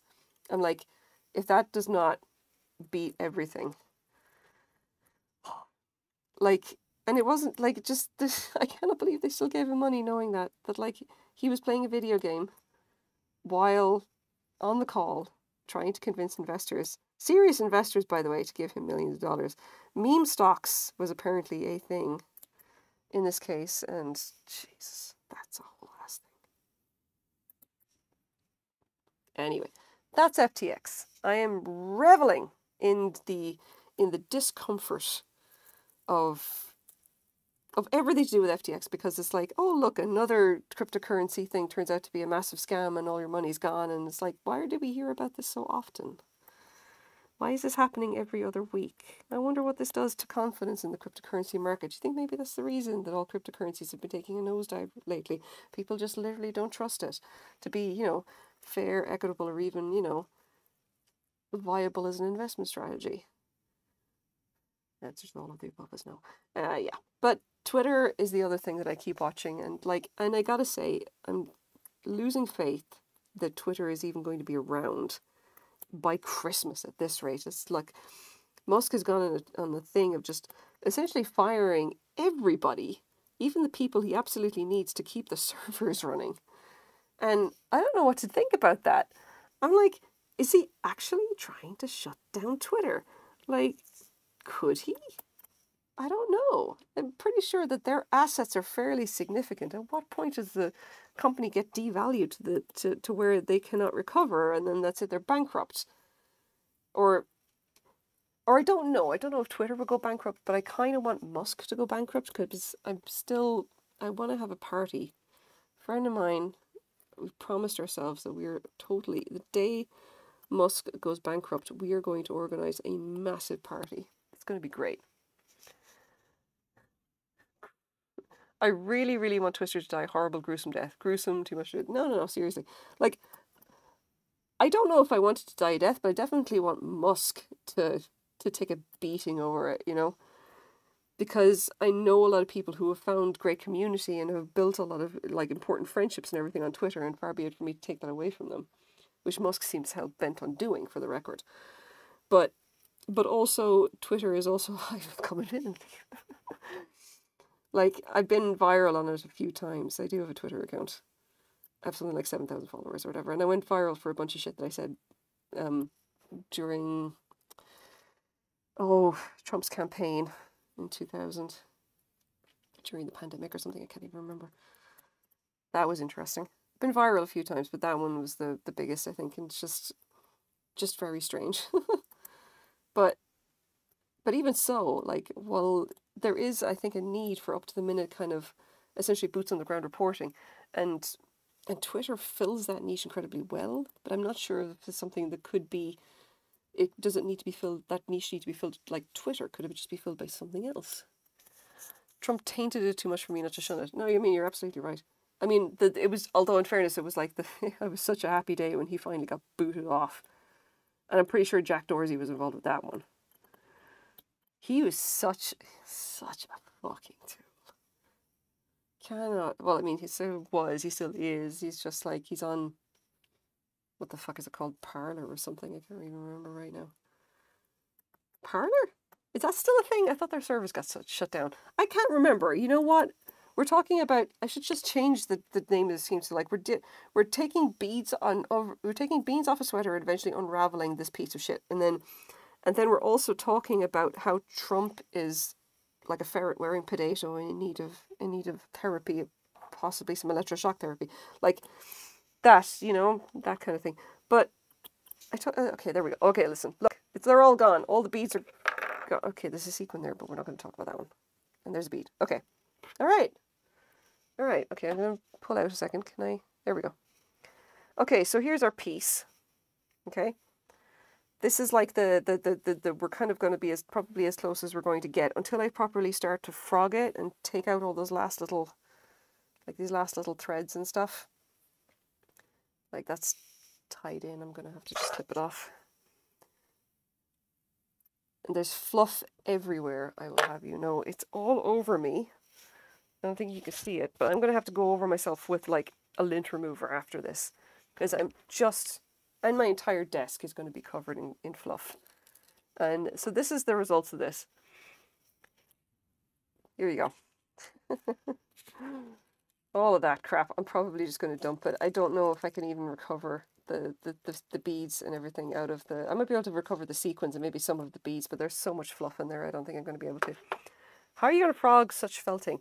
Watch and learn, dear Padawan. But the first thing we've got to do is actually prep the edge to start the process. And this is going to be a bit of a thing, okay?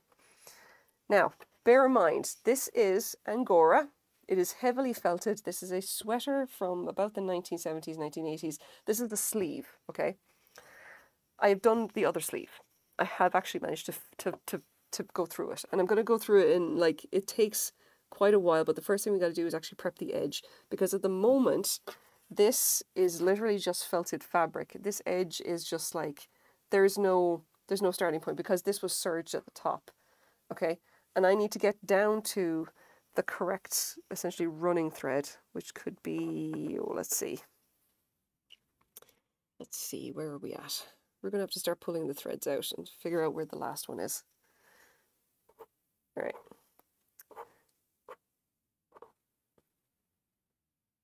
And we need to do this kind of without, yeah, okay, here we go. So there's one break. Now, let's go down to this running thread. Now, for the record, when you're actually frogging it, this is essentially what you have to do for almost every thread. This is basically what you have to do, but you especially have to do it up at the start because you need to find out essentially where the, let's see, where a decent edge is. You got to find one consistent running thread, an unbroken running thread, because at the moment it's not broken. It's going to be broken at the top. You got to find the last unbroken running thread so you can actually start unraveling. And that means I'm going to have to start pulling it out here. Like, that's looking good, but probably not. It's never that easy. Let's see.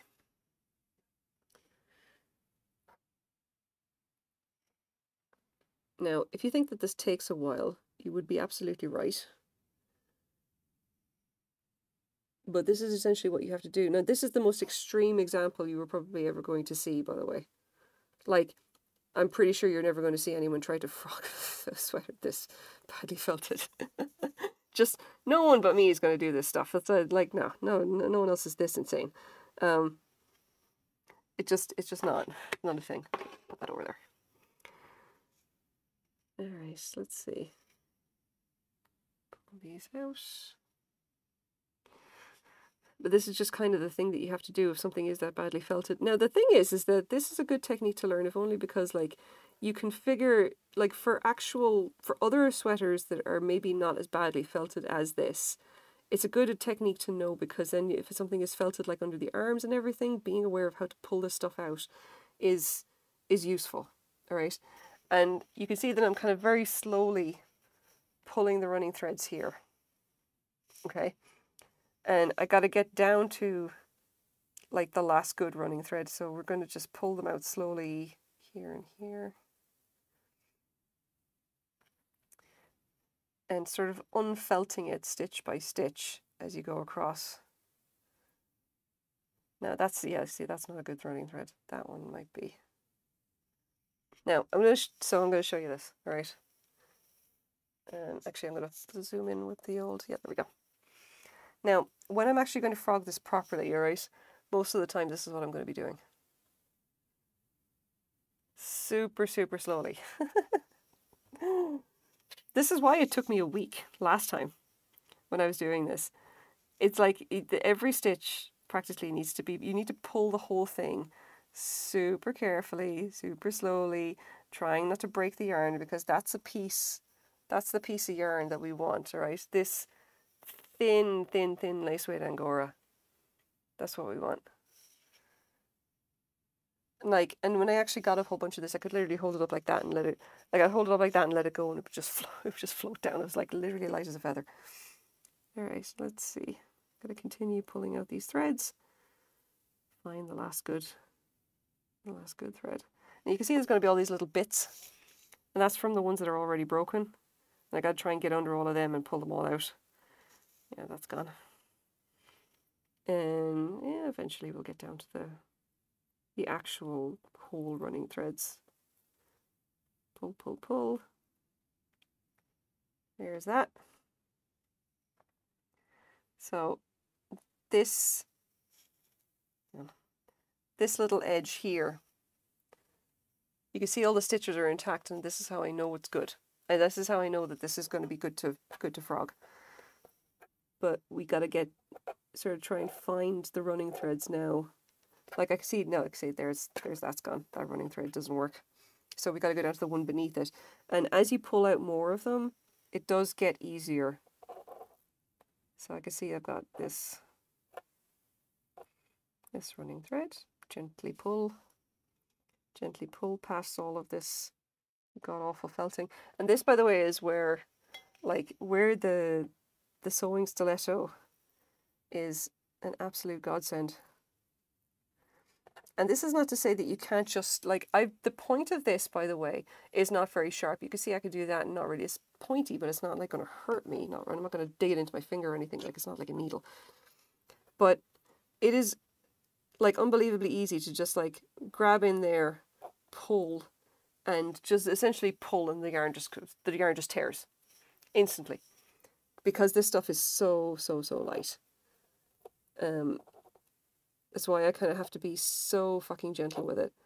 And like I said, I did this the first time. I did it on the other sleeve, and I did get, like, essentially a single skein of lace weight angora out of it. And I think it was certainly worth the effort, okay? But, like, there's so many breaks in it that, like, it just Like you absolutely stop counting after a while. Just there's no point. All right, let's pull this up again.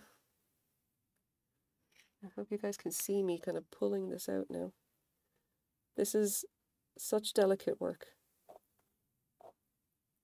And I will let you guys be the judge of whether it's actually worth the effort.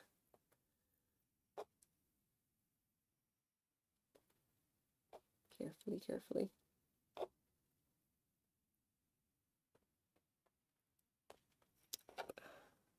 No, that's bad running thread again. Oh, yeah, see there, I just pulled that and that just tore. Like, just like that. Just like that. All gone.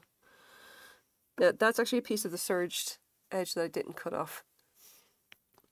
And the top of that is definitely gone. I'll just have to cut that up with the clippers, but it's fine. Alright. Still working on this, still working down to the last good running thread. I will bring this probably along next week as well. I'll show you guys the amount of progress that I've got on it at least, and we'll see how much more I can get done. Like, I think you gotta just, it's good to essentially just to see the process, if nothing else, of like of how just trying to get this technique to work and pull out all of the threads and actually get decent yarn out of the other side.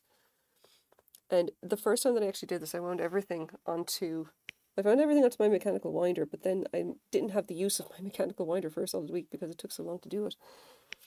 So I'm going to just use a spindle instead this time. Like I was expecting the skein that I got out of it to be larger, but no, this is some thinner than lace weight. It is absolutely not, like it's not going to be that thick. And I may even have a go with my spinning, because I've got a spinning wheel now. And that's going to be interesting. Someday I may actually spin on stream. Who knows? But if I do, I may actually have a go with spinning this and another fibre into each other. And we'll see what kind of results we get. And like the really interesting thing about having a spinning wheel now is that if you wanted to, you could actually just start throwing little bits of this stuff into it, just kind of give something a little bit of flavour. Like if you drafted a whole bunch of like merino or whatever like that, and you decide you're just going to throw some angora into it to give it some softness. I mean, yes, you could actually do that. It might be interesting. Okay, so I'm going to cut the top of this off. And let's see how we go now. Yeah.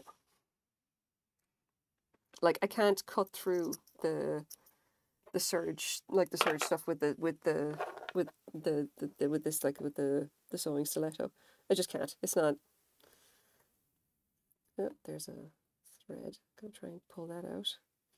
It's not sharp enough for that, and also it could damage the yarn even more than I'm already damaging it. All right, let's see where we are.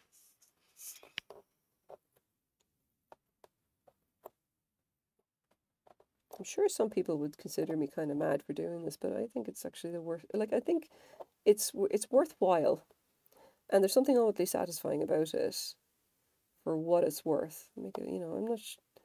And again, I'm not sure if anybody shares my sentiment in that respect. I personally really like it. This corner is always going to be tricky because this edge is always the worst. It is the most felted piece. You're actually almost at the point of it just being like literally felt and nothing else.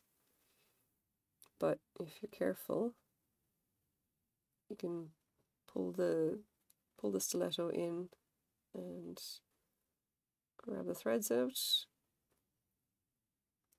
All right. Doesn't look like a whole lot in fairness, but like this is kind of what you'd expect if for something that is just this badly felted.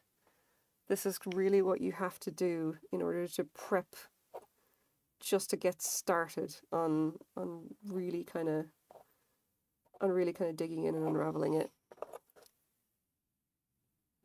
And there you go, it just comes apart. There goes a piece of thread.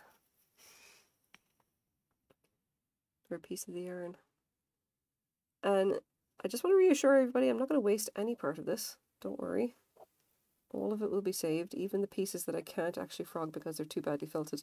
All of them are going to be used in some way, even if that means that I use it as stuffing or polyfill or something or other whenever I decide to make amigurumi again. I mean, I absolutely will. I'll do all kinds of stuff like that. I do not like to waste anything at all. Any raw materials I can get my hands on. Even stuff that I probably shouldn't bother with. Alright, so that piece we're just going to, yeah. Which, to be honest, it doesn't look like a whole lot, but we are actually getting down to a cleaner edge here, which is what we want. Now I may need to pull out 1 or 2 additional running threads, but they will come out. And the sewing stiletto is really good for this kind of thing. There we go. Gotten that bit out at least. The thing is that the yarn is surprisingly resilient as long as you are gentle with it, and if you don't yank it too hard, and then just kind of target which areas to pull for the felting. Like I can just pull this little bit now, most likely, and it will come out. So let's see. Yeah. Oh, so there's a piece of cotton thread stuck there from the beads. So got it there, and now we are going to clip it. Really, really carefully. Yeah.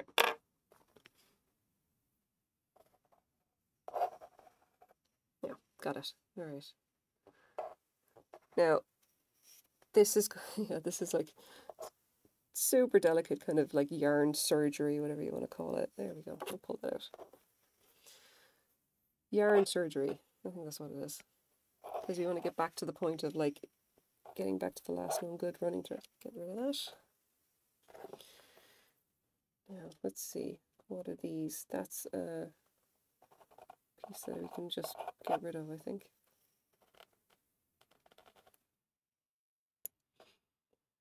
Once again, don't do this. Don't do this if you value your sanity. This is for people who are not allergic to angora or rabbits or whatever, and who also don't... Well, hang on, I'm going to sneeze now.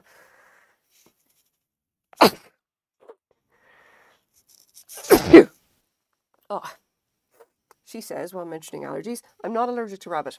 This angora, if you're allergic to rabbit, don't go near it. Let you be warned. Being allergic to rabbits means you're not going to want to be around angora. It's not good for you. Okay, so this thread can come out, I think. There we go. Pull off that running thread. There's that. Okay. Yeah, so we're definitely getting back to a clean running thread here. Let's see if I probably just lift out this one. That will come out as well. There we go. That's caught. Cut the felt. Pull it. No. Caught. I'm going to cut the felt again. So careful.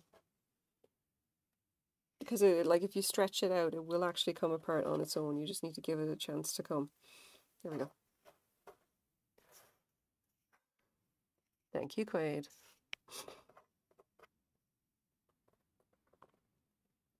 You can see the bits that are getting grabbed. That's the felted parts that you gotta kind of be gentle with, and then pull it really carefully.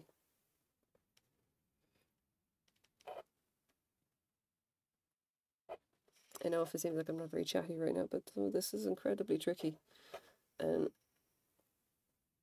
takes quite a bit of effort and concentration.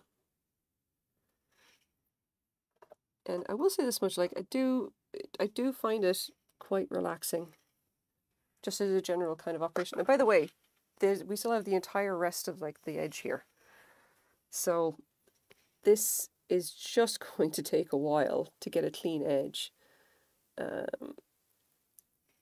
So it is. I've now been online for an hour and 40 minutes, and we're still not even at the point of actually getting to being able to unravel the sweater yet, to actually start like reclaiming the yarn.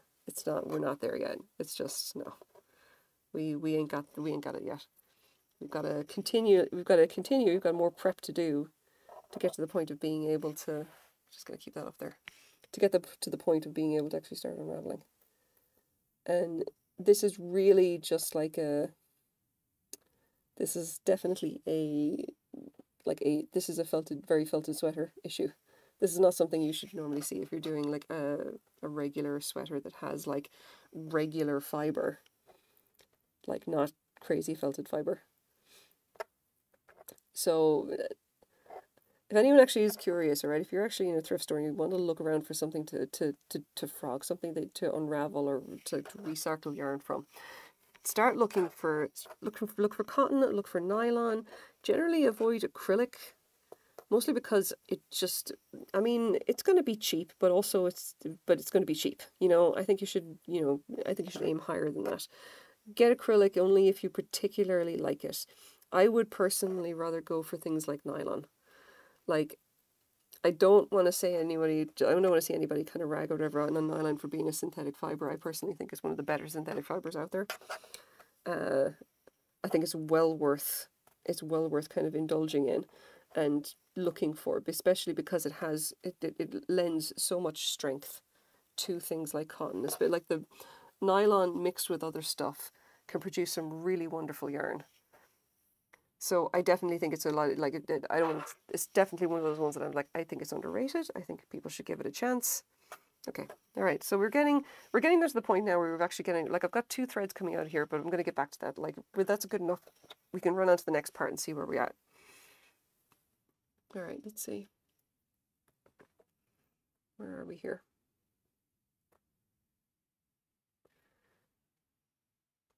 Are you coming out? You are. There we go.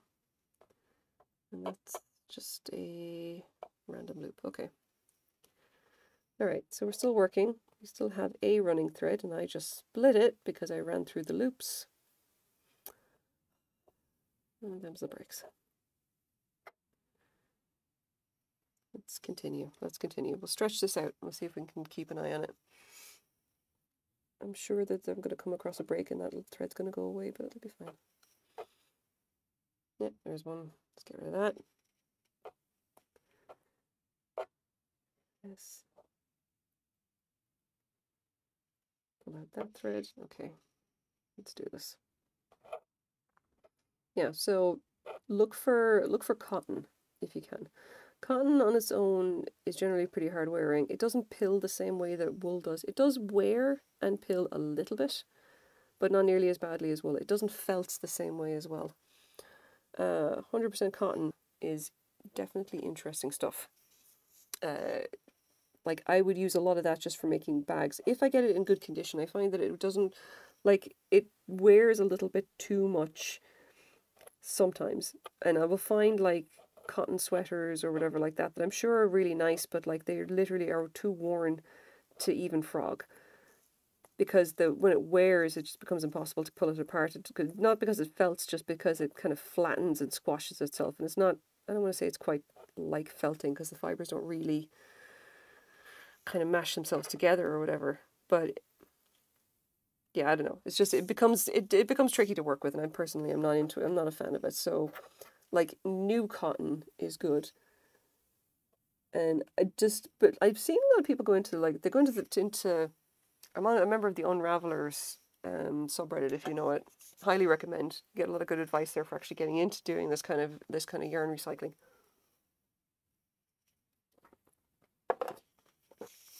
I sometimes see new people there just kind of going and picking, like, oh, I just found some really nice, like, cashmere or everything like that, and this is going to be great, and blah blah blah, and then they realize that it's going to be an absolute fucking nightmare to unravel, if they can even find, like, where to unravel it to begin with, because it's something like this. It's just very badly felted, or it's, like, in terrible condition, or they just cannot find the seams, or the seams are wrong. Like, you don't always see the V-stitch seam. Like, a non-serge seam is generally what you're looking for, but I think most people just look for the V-stitch and call it good. Oh God, look at this. Slowly pull it out. But, like, there's a couple of different non-serge seams that you can actually work with. Like, not many, mind you, but the serge seam is the only really no-go. Everything else can be worked with down up to a point. Let's see. There's one coming out. You see that's popping off, mostly. And that's going to unravel there. There we go. Yeah, so that's one running thread out. We're still got one known good here. Possibly the one over here is known good, but we'll see how we go. Yeah, so I sometimes see people just they pick stuff that's either like the other thing that people will do is actually pick things that are far too like too tiny, basically. Stuff like this, lace weight angora. Don't buy this in the thrift store. Don't try and unravel it. Don't do what I'm doing here. This is literally just me saying, like, you know what Stream would love to see right now? It wants to see me making terrible fucking decisions. And this is a perfect opportunity to demonstrate to you why it is you should not follow my example. Because I make terrible decisions and follow through with the consequences of my own stupidity. And I decide, yep, I'm going to go and frog a fucking felted angora lace weight sweater. Anyway, don't do this. Be sensible. I'm not sensible. But I'm also too old to care. Oh, come on.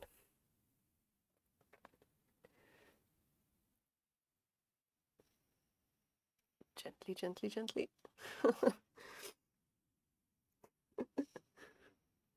No, like just I'm always wondering. I'm gonna lean over far enough, and eventually you're gonna see, like, there you go. You're gonna see my hair or something in the main camera. Like, when is that gonna happen? Come on.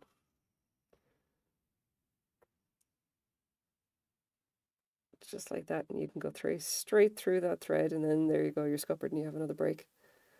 Now, fun fact: I normally do a double fisherman bind when I'm actually repairing a break like that, and you can't actually use it on this stuff. It's too weak.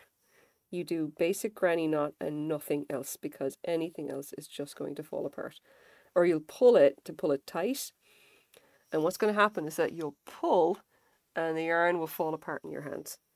It's just that thin and that delicate, and there you go, straight through the running thread with the point of the stiletto. Yep. Again, we're performing yarn surgery. Like, there's a thread, all right? A little bit of pressure. And it's broken. That's how bad the felting is here. Like, it's okay in this case, like, I'm breaking the threads anyway, because, like, I need to reel it back in a bit, and I'm still working my way back to a good running thread, so it's okay. It's not gonna... It is what it is right now. Come on, lift up, lift up. There we go. Now, the last actually thing I did before I started working on this sweater was a bright teal, like a really brilliant deep teal colours cardigan. And it was just beautiful, okay, don't get me wrong. It was just like the most beautiful thing you've ever seen. Like, the colour was phenomenal. It was jewel colours straight out of the 80s. The style was very much the 80s. And I just looked at it and went, this is going to make some absolutely incredible bags. And I'm not even going to feel bad about tearing it to pieces. And lo and behold, I absolutely did not feel bad about tearing it to pieces. The thing came apart almost instantly. All right, I found the seam, I yanked it, and the whole thing just kind of whoop, it was gone, and pieces just came apart in my hands. It did have serging across the top, like they all do, but it took me about 5 seconds just to, like, deconstruct that and get it back to the point where it had a raw edge. And then I was just, like, literally under an hour, and I had like an entire bag of this amazing, brilliant teal colored yarn. Yeah, I think we might actually just cut this, because I can't stop a brace. It's stuck on something. Is it a cotton thread or not? Are you a cotton thread? Are you stuck on something else? What do you want? There we go. You're not a cotton thread. You're literally just tangled on something. Undo. Come on. Oh, wait, no. See, that's almost unplied itself. So pull it and it comes apart. Oh, yeah. Fun times. So pull that out. This is this running thread, I believe. So let's very slowly pick this apart. That can come out as well. All right. Progress. Progress. Just where is that yarn? Where's that thread? Is that thread there? Yeah, there we go. You can see all these tiny little bits all over the place here, and I've got it. They're like essentially the pieces that I cut when I was cutting off the serging, and I cut through the essentially the bits of the running thread or whatever, and they all got to come out. They all got to come out, come off, whatever. And here we go. Let's continue. Let's continue pulling apart this mess. Very, very carefully. You know, at some point I should probably get on stream with something that isn't going to take a fucking age to tear apart. And I'll just demonstrate how fast you can deconstruct a sweater. Like, just how fast you can go through, tear the seams, cut the top, get back to like a good raw edge, and then just like spin the whole thing onto a mechanical winder, and there you go. Bada bing, bada bang, bada bam, you're done. There's your yarn. And some people actually like to wash their yarn as well. I personally don't bother. Like, but mostly because I'm just making it into yarn anyway. Like, I'm making it into bags anyway. I'm just like, I don't care enough to go to the trouble of, you know, going to all this extra is just to wash it so that it's unkinked. I'm like, I don't have the patience for that. I'm sorry. And I don't think it matters too much anyway. Like, not when you're actually going to work it again. It's like, I think if you were selling it, yes, you would probably have to wash it. Like, I mean, we know wash it more, like, to unkink it after the fact or whatever, but I don't care that much. Oh, that's a cotton thread, so I think we're going to cut that out. Oh. And also managed to cut the yarn. Fucking great. Such as is. It's so easy to catch that. So that was the end of like where one of the, it's like essentially I'm going to have to cut, I'm going to have to, once I actually rip it back to there, I'm going to have a join at some point. It's going to be, it's fine. It happens. Happens quite a lot in the case of this yarn. Not a whole lot we can do about it. Alright, let's just pull all this crap out.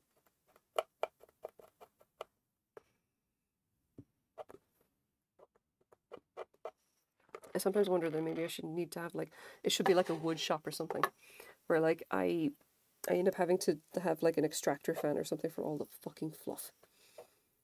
Just so much fluff.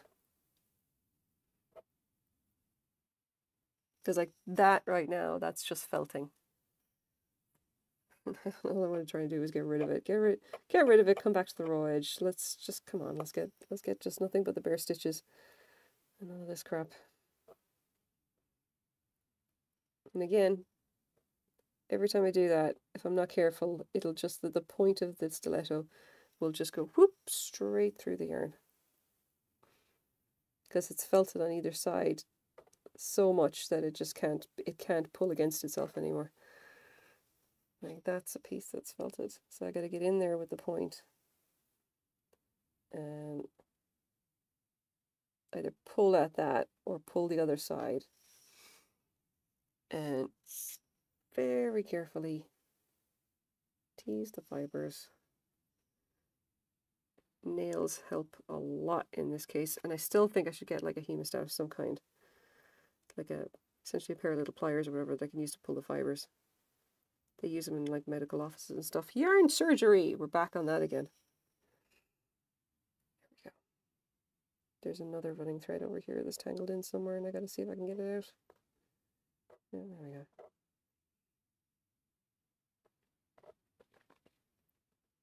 Come on. Lift up. Lift up. I know you're broken there somewhere. There we go. Yeah, so we still have this thread here is still good. I have to pull this up. This is like bits all over the place, but they'll probably come out as soon as I grab this one and yank it. Like the little bitty bits don't really matter so much. They matter because it's felted and it's not great as a result, but like as soon as I start unraveling, see, there we go. That's a good thread. As soon as I start unraveling, they'll just all come out and it'll be fine. But there's just like the yarn is covered in them right now. And that needs to be picked off. And this is kind of cool. You can actually see the guard hairs there again.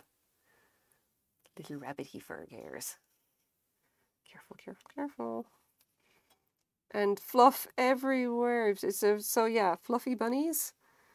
Not just a stereotype. They are indeed fucking fluffy.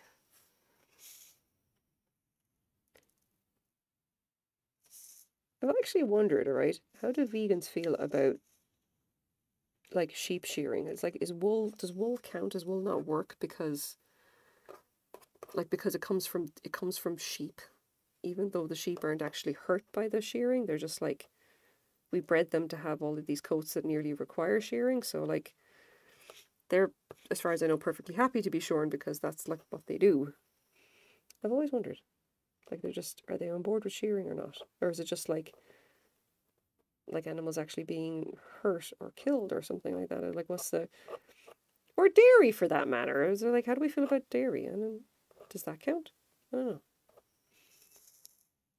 That's the kind of thing I should probably look up. I don't care to right now because I'm busy with this. Alright, let's do this. Because like, this is hardcore, kind of hardcore, gentle, kind of like pulling things apart super slowly because the yarn's being a bitch. While I'm just kind of randomly doing a stream of consciousness about what I think about vegans. Okay, hold on. There's a cotton thread. I gotta cut that. Come on, don't lock the shit. There we go. Do you have plans for what you'll use this for? I do.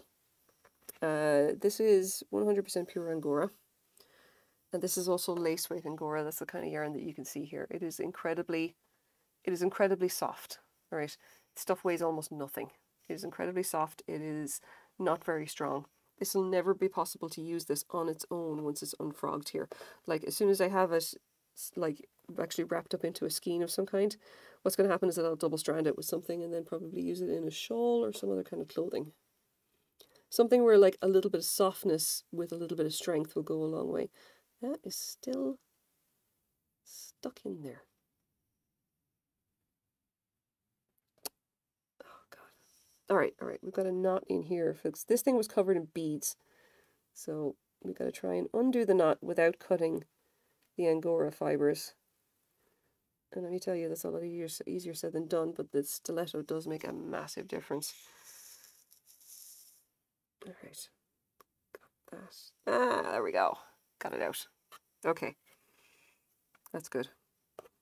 So now I can get a chance to actually unravel this without that knot getting in the way. Or is there more? Nope, there we go. It's gone. All right, that running thread's out. Okay. Yeah, no, this, I mean, to be honest, like, this is really beautiful fabric. And the thing is that because it's so felted, you could just use it as is. You wouldn't need to actually seal the edges again or serge it or whatever. It's literally felted to the point where you need to have something like this, the sewing stiletto, to actually get it out to begin with. So as long as if you just sew it on a regular seam, as if it's just like regular fabric, even throw it through a sewing machine, chances are it'll work just fine. You'll never need to worry about it coming apart. It's not going to come apart. It's going to be felted to the point that it will not come apart. And this is probably why I'm not going to felt the main part of this sweater. Like, I'll take the beads off, I'll reduce it back to just plain fabric, but I'll see what else I can do with it that doesn't involve actually doing any frogging. Like, because if the fabric itself is still good, then it's still essentially pure angora. It'll probably make it very soft, like, you know, I put it together, make like a scarf, make like some gloves or something, make a cowl. There's possibilities, at least. I don't necessarily have to frog the whole thing in order to get the use out of all of this material. Like, it's possible just to make use of it as it is. Oh, come on. That's stuck. Why are you stuck? I don't want to be careful. I want to be so careful now, because if I do this wrong, it's just, there we go. It's popped. And as always, like, if you're even just a little bit rough with it, then the point of the stiletto will go straight through the fibers and the running thread will tear. And you will not be, like, you'll essentially have to just repair the break. It's a thing. So there we go. That's pulled out. So ridiculous. It's now been 2 hours. 2 hours and it's past 11. Holy shit. All right, I'm going to finish the prep. I'm going to get to the end of this edge. Like, this is how much we've got left. And at that point, I should have enough of a raw edge to at least start unraveling. And just to repeat myself, yes, this is kind of what you have to do when the top edge of a piece of machine knitted fabric has been serged, but the sides haven't. Your best case scenario, obviously, is that none of it is serged and you can just find the end of it and start unraveling from there. But more than likely what's going to happen is that the sides will be serged and the top will not be. I'm sorry, the top will be serged, the sides will not be. Because what I had here, like this is essentially the entire arm spread out flat. And I unpicked the seam down the arm. And now I have this flat piece of fabric and I'm going to just slowly frog my way through all of it to recover the angora yarn. And it's just, I mean, don't get me wrong, this stuff is going to take an age. Like, it's going to just take a while. It's doable, but it's not really worthwhile unless you've got something like angora, and that would just be hideously expensive anyway. And this is pure angora as well. It's very, very soft, very delicate. If I mix this, I actually have a silk tulle, which may pair very, very nicely with this because the tulle is very shiny. But if I double strand it with this stuff, it'll also be super, super soft. So it's going to be shiny and like shiny beige with a soft kind of white, like white, white angora around it. That might have an interesting effect. And you never know. I might throw through the spinning wheel and see what we can get out of it. But yeah, this running thread's gonna go. We're gonna have to just pick this out. And you can see that I can barely see like any of the fabric, I can barely see the actual edge of the fabric here. Like, where is that running thread? You can barely pick it out from there, but it will come out eventually. I just need to. Oh wait, no, here we go. There's another thread here. That's gone. Okay, so this is like that running thread. We're gonna have you can see now that we've actually got a bunch of them. We've got this one, this one, this one, and another 2, 3 over here. Like, eventually I'll break it back to the running thread, like the last known good, and the rest of them can just be ripped out and you know, tossed into my jar of threads here, which I keep storing up with the intention of stuffing them into a pillow of some kind. Slowly. I'll have to move this down a bit so you can actually see this.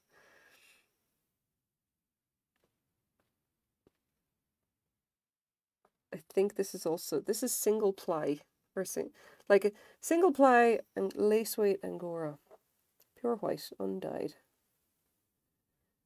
I mean, I can't imagine what this would have cost back in the day. Admittedly, this was the 80s, and you know, apparently everything from that time is incredibly questionable. But I do kind of wonder, like, what would you have paid for a sweater like this? Something that has is literally covered in sequins and beads. All right. Literally covered in them. Like, there's an entire, that's all of sequins and beads, and that's just stuff I've picked off this sleeve, not the rest of it.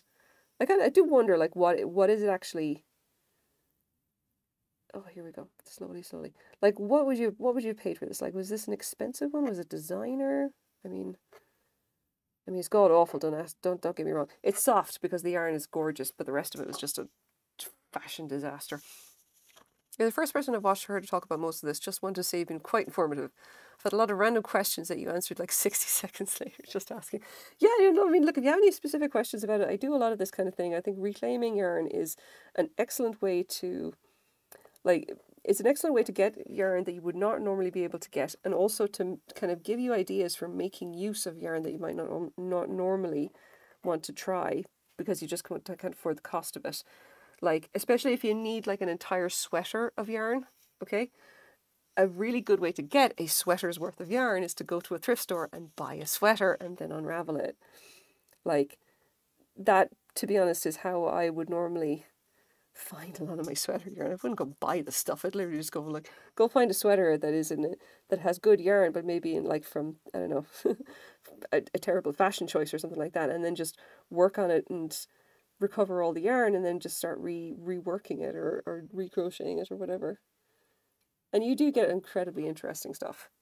Like a lot of the, and I see, I want to knit a lot of, I don't want to knock a lot of the blends that you can get from doing this kind of thing.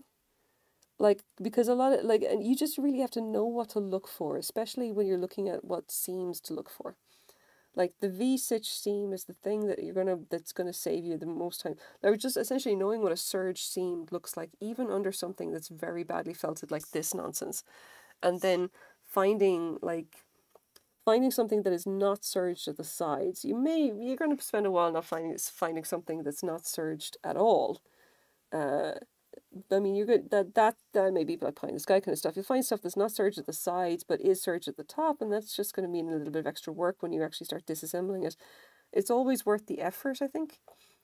And it's definitely a skill that I think everybody should have. If you're going to knit and crochet, like definitely get into this, learn how to do it. Even if you know how to pick apart your own stuff, you know. Because I do that on the regular as well. It's like I'll have something that I've made and I just like, yeah, I'm tired of it. I'm gonna just frog it and then work on and work something else or whatever. Now I'm down to this corner here, and we're starting to get close to the first, I would say, proper running thread. Except that this corner, because I said before, the corners are always a bit of a bugbear. There, so that is that the last known good. We need an intact running thread. Obviously, we've got a whole bunch here that are not intact, and we need to make sure all of them are removed. And we start from the first, like, whole running thread when we're actually starting to unravel. Like, we don't want too many breaks. That's always the thing. And we're going to have a lot of breaks here. Sometimes if I get, like, running threads that aren't, like, if I essentially get stuff that's not as badly felted as this, and if I can do that, then it's just as easy to like pick a point somewhere down here, like if you know what's a good point to kind of get to it, just essentially start there, like cut it at the edge and then start unraveling a single running thread and then take that piece off and dump it, because then you let the last known good running thread. But like it's not really going to be possible here. There's just all the running threads are just way too small, so we're just going to have to work with what we've got, really, and that means we gotta slowly pull them out. If you want to destroy my sweater, is that a reference to something? I'm sure it's a reference to a song, but I can't remember off the top of my head what song it is. Do tell me if you did. And also, all this threads. Yeah, there must be a reference to a song. I don't know what song it is. I'm sorry. I don't know a lot of music. I know a lot about yarn. That's about it. Oh, okay. Here we go. So this is starting to come out. Can we pull it safely now? That was the question. I don't think we can. Lift, lift, lift. And you can see that tiny felted pit there. That's the one that's actually catching. So take the stiletto and just kind of pull it.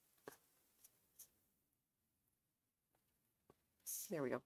All right. So is this safe to pull this? Probably not, because it is still quite felted, but we'll see. No.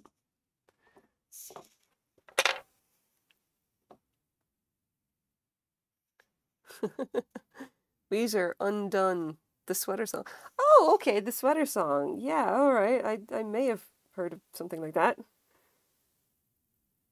Is that the ones that they're like famous for or something? I can't remember. Okay, so that's to the point there we're definitely a bit felted, so we're gonna have to play it out or else we might lose it. Carefully, carefully. No, still an issue.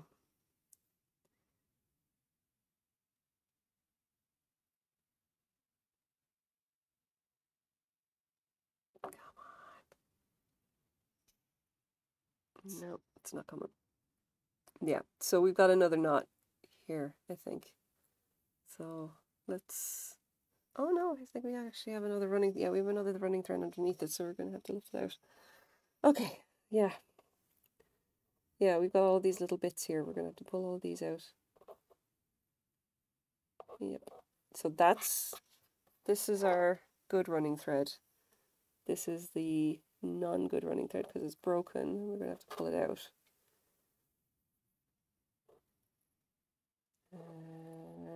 Yeah, okay. So there's that one gone. All right, it's fine, it's fine. Now the other thing as well is that you can't let it get too far away before you actually start to pull it. Like this running thread, yeah, this is definitely another one of the ones here that's going to come out. And this is okay, because again, the goal here is that we're eventually going to pull it back to like a whole running thread from which we can start unraveling the whole piece. There we go. That's gone. All right. Well, let's do this. Let's pull that out. You can see that like the thread here that I'm lifting with the stiletto is this one. Just there. And we just got to loosen it and the felting will come out again. Sliding up the desk. Now you can see this actually, this halo of fuzz. All right. This is bloody annoying is what it is. Like this is the fuzz that is now essentially taking over my desk. And I will absolutely need to use the lint roller on myself to kind of unfuzz. Let that go. Now, is this running thread? Oh, it is. Fantastic. Okay, so this is good. We now have this one. We're back to this one. This is now our known good running thread. So we can undo this. Lift, lift, lift. Yeah. Okay. Now, where does this break? Does it break? As soon as we get to the point where we know that we're on an unbroken thread, there are no more breaks at the top, at least due to us cutting the serged portion. Oh, there it is. Okay, so there we go. That piece. Now, this is what this stuff is like, all right?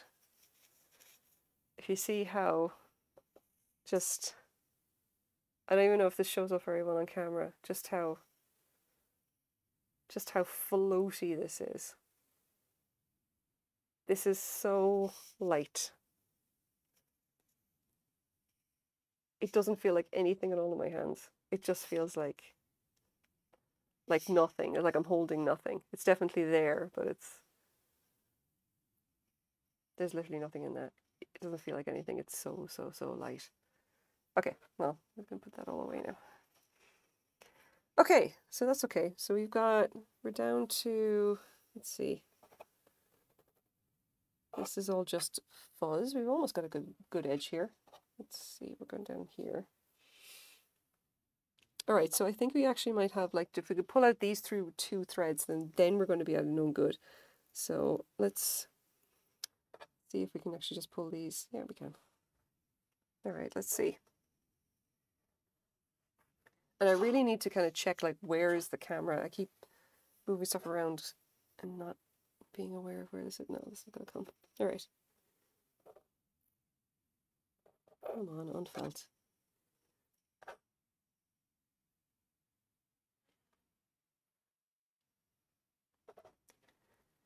Now, if you're doing this, spreading the running threads or pulling this apart with your fingers is worth doing, because it essentially helps these threads to separate just a little bit that are very felted. So you can start it. Now you see, there you go. That's just gone. So we got to go back to this running thread. This is another one back here. So where does this one start from? Okay, yeah. All right. My cat will sort their sweater out in no time. I mean, I would say so, yes. But I feel like this would be detrimental to our ultimate goal, which is to actually recover this yarn. I don't have a cat. At this point, I'm afraid to get one in case they decide that my yarn is a thing to be played with. Also, I don't know how I'd feel about all the hair getting on everything, because, you know, I've already got the yarn for that. All right, now we're going to start pulling. Tense stuff. Okay, yeah. Like I said, if this is very felted, pull the threads apart with your fingers. Pull these, like, stretch the running threads as much as you can. It will pull the felting apart and start getting it to want to move, or at least pull it out. You also should pull it straight up. If you pull it straight back or to the other side, then it's probably going to tear. And I've done this several times. Like, I did this several times when I was actually frogging the other sleeve. Now that's a little bit too felted. If at any point you've got to watch, you really do have to watch it. And if at any point you think that that it's going to tear, you essentially have to stop and use a stiletto. Or, I mean, you can use a stitch ripper, but in fairness, I like using a stiletto. I think, like, the stitch ripper, like, introduces the possibility that you'll tear even more than that, and the stiletto is already pointy enough to really tear through this, so you got to be super careful with it. No, that's fuzz. That's fuzz. That's fine. Like, you have to be so goddamn careful with this stuff. Getting the running threads out. So, you literally just stretch and yank. And you do it slowly, you do it carefully, and being super careful to not pull it too hard, because as soon as you pull it too hard, the felting will catch. And, like, I'm going to have to pull this a little bit out with the stiletto. The felting essentially will catch and the yarn will tear, because these fibres are so thin. They're so thin and felted that, like, you just have to be super careful with them. Alright, I'm going to pull this down, and then, can I do a whole piece here? I can, yeah.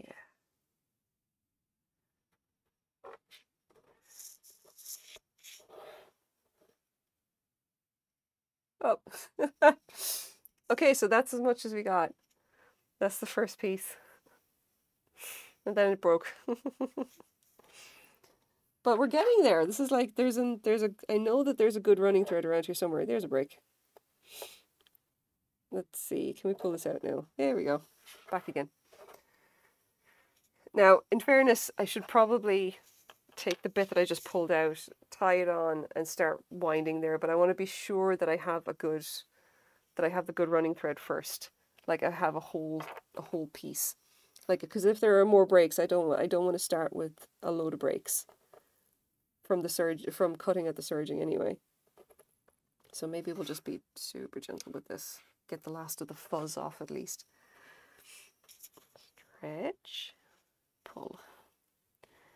Now, I actually kind of tried to do a thing where I literally laid this thing out and pinned it down and started to pull it. But I found that, like, by and large, it just does not make a difference. The stuff is so thin and so weak and so prone to tearing anyway, that it really does not matter. You just have to be gentle with it anyway. And having it stretched out permanently doesn't really do you any more favors. You'd end up just having to do the same thing. You pull it slowly, you pull it carefully. You watch for when it might tear, and if you think it's going to tear, you use the stiletto to pull it, to pull the fibres essentially, and to pull the felting apart. Yeah, there we go. Pull that apart. Now here's the thing. In this corner, I absolutely have to use the needle. You cannot just pull it directly out. The corners will always felt. Well, they'll be felted with this angora anyway, so that, like, you can't just pull it and expect it to unravel. Like, it won't. It will tear first. So you end up having to pull the next running thread out, and then pull them back and forward a bit and kind of work them loose, because they will have felted into that corner. You can see it right there, the way it's catching. And then use the stiletto to pick the fibres and then pull. Now, okay, that's actually looking pretty good. I think we've actually got we may just have a good running thread. Something that has no further breaks in it. So let's see. Are you felting up? You are. Now, if you pull it and you get this, that's a felted patch that you need to pick out. Like that. And then pull more. The fuzz. You can usually tell if you get, like, if you're very gentle with it, you'll be able to tell. And, like, look how much felting is going on here. Like, I can just, like, if I just hold this here, use a stiletto, pull that, there we go. Pull out some more. Let's get a single unbroken. Once we get a single unbroken line across the entire, we're like, man, that's broken there, but fuck it, who cares? Once we get a single unbroken line across the entire length of the top, then you know that you're ready to go and you can start winding onto your spindle or whatever. Now, is this gonna, yeah, there we go. Undo that felt. Undo that. Pull again. I just had to listen to Say It Ain't So by Weezer. The song gets me every time. Yeah. Too damn much felting, I would say. Like, honestly, yes, there is way too much felting in this. I would not recommend this for anybody in a normal frame of mind. I'm literally only doing this because it is 100% angora. It is incredibly, incredibly soft. It will be worth the effort because it absolutely takes a goddamn age to really unravel this. It took me, like, when I unraveled the other sleeve, it took me a solid week on and off, and hours of time, and so many breaks because I was just going too fast. Okay. Not that you'd notice anyway. If this was like double stranded with or plied with another stronger yarn, I'm pretty sure you wouldn't notice. You'd never notice the breaks. It's too thin. But like it would not, absolutely would not be worth doing, except for the fact that like it's pure angora, and it is just that soft and it's just that high quality. Like I'm serious. This is just not worthwhile otherwise. No one should do this.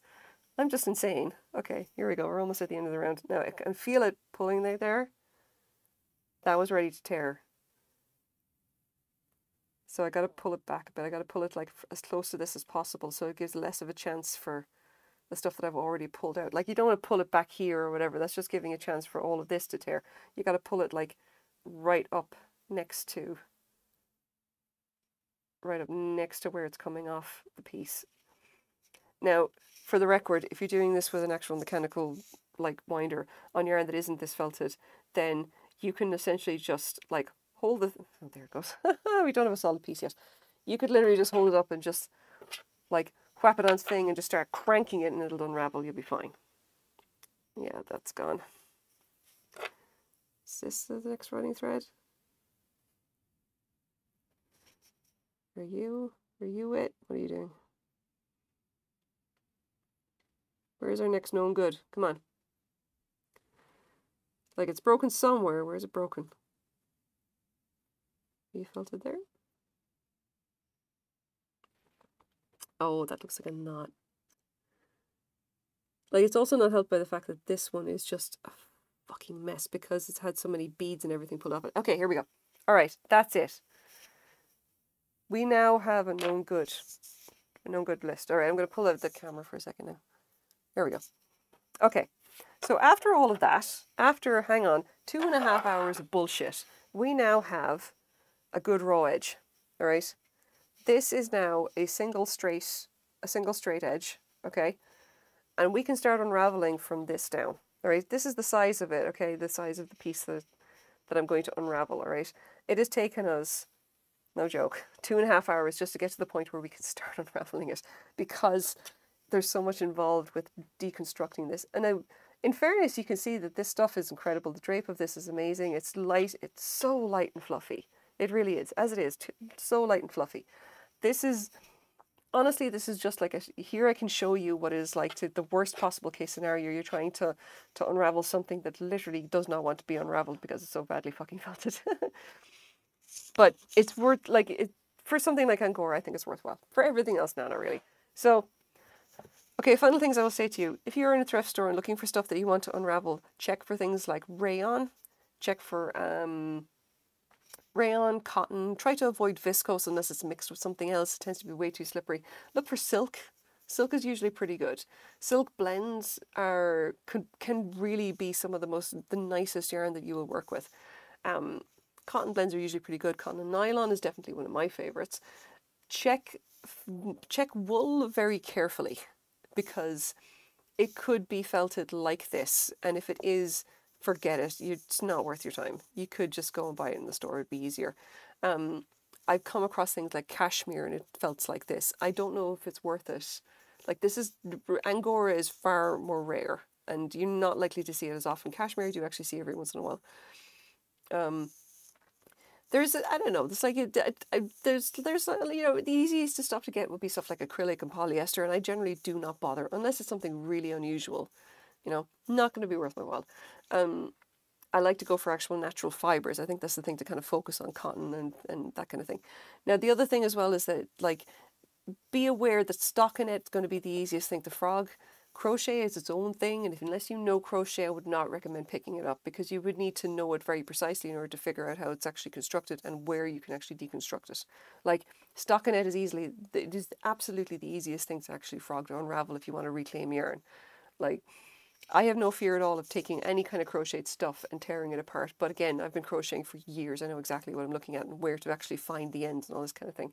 Like, if you're going to just start out with this, look for basic stockinette, basic ribbing, and don't get too fancy after that, because you're going to do your head in trying to figure out where the ends are, if nothing else. The other thing as well is that you're going to find that machine-made stuff comes in pieces, and it's not just a case of like the body, the arms, and everything kind of being seamed together kind of thing. No, it's like you can have something as weird as like the actual ribbing being a separate piece that you have to figure out where the end of that is and unravel that separately, or maybe out of order, because you have to deconstruct these things in the order, like in the reverse order to which they were actually created. Okay. And that means that if something was created with like the front piece and the back piece went together, and then the ribbing was put onto it, and then the arms were put on, and then whatever, like you have essentially have to do that in reverse order. Arms come off first, then ribbing, then back and front come apart. If you do it out of order, and this is especially true for crochet, you're going to find yourself getting tangled up pretty quickly. So you've got to be careful with that kind of stuff. So this is what I say. It's like, I'm going to probably teach a class on just unraveling, and I would absolutely, if you're going to start off with this, simple things. Look for a basic cotton stockinette jumper like sweater to start with, or a cardigan. Cardigans are easy. Always look at the inside tags. Tags are always usually on the inside, down at the bottom, over on the left-hand side of the garment. It's usually where I find them.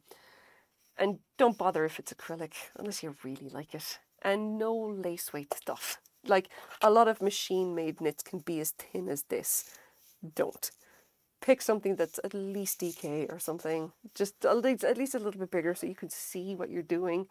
This is not representative. This is because I'm insane. And I do this all the time. We'll see. Next week, I'll go and look for something that will be more representative of what it is actually like to unravel like a sensible piece, something that like that you'd be able to pick apart. You know, I'll bring an actual sweater, something, and we'll take it apart step by step, and I should be able to do it inside the 2 hours I normally stream for. Like, I'll keep working on this as well. We'll see how we get on with it.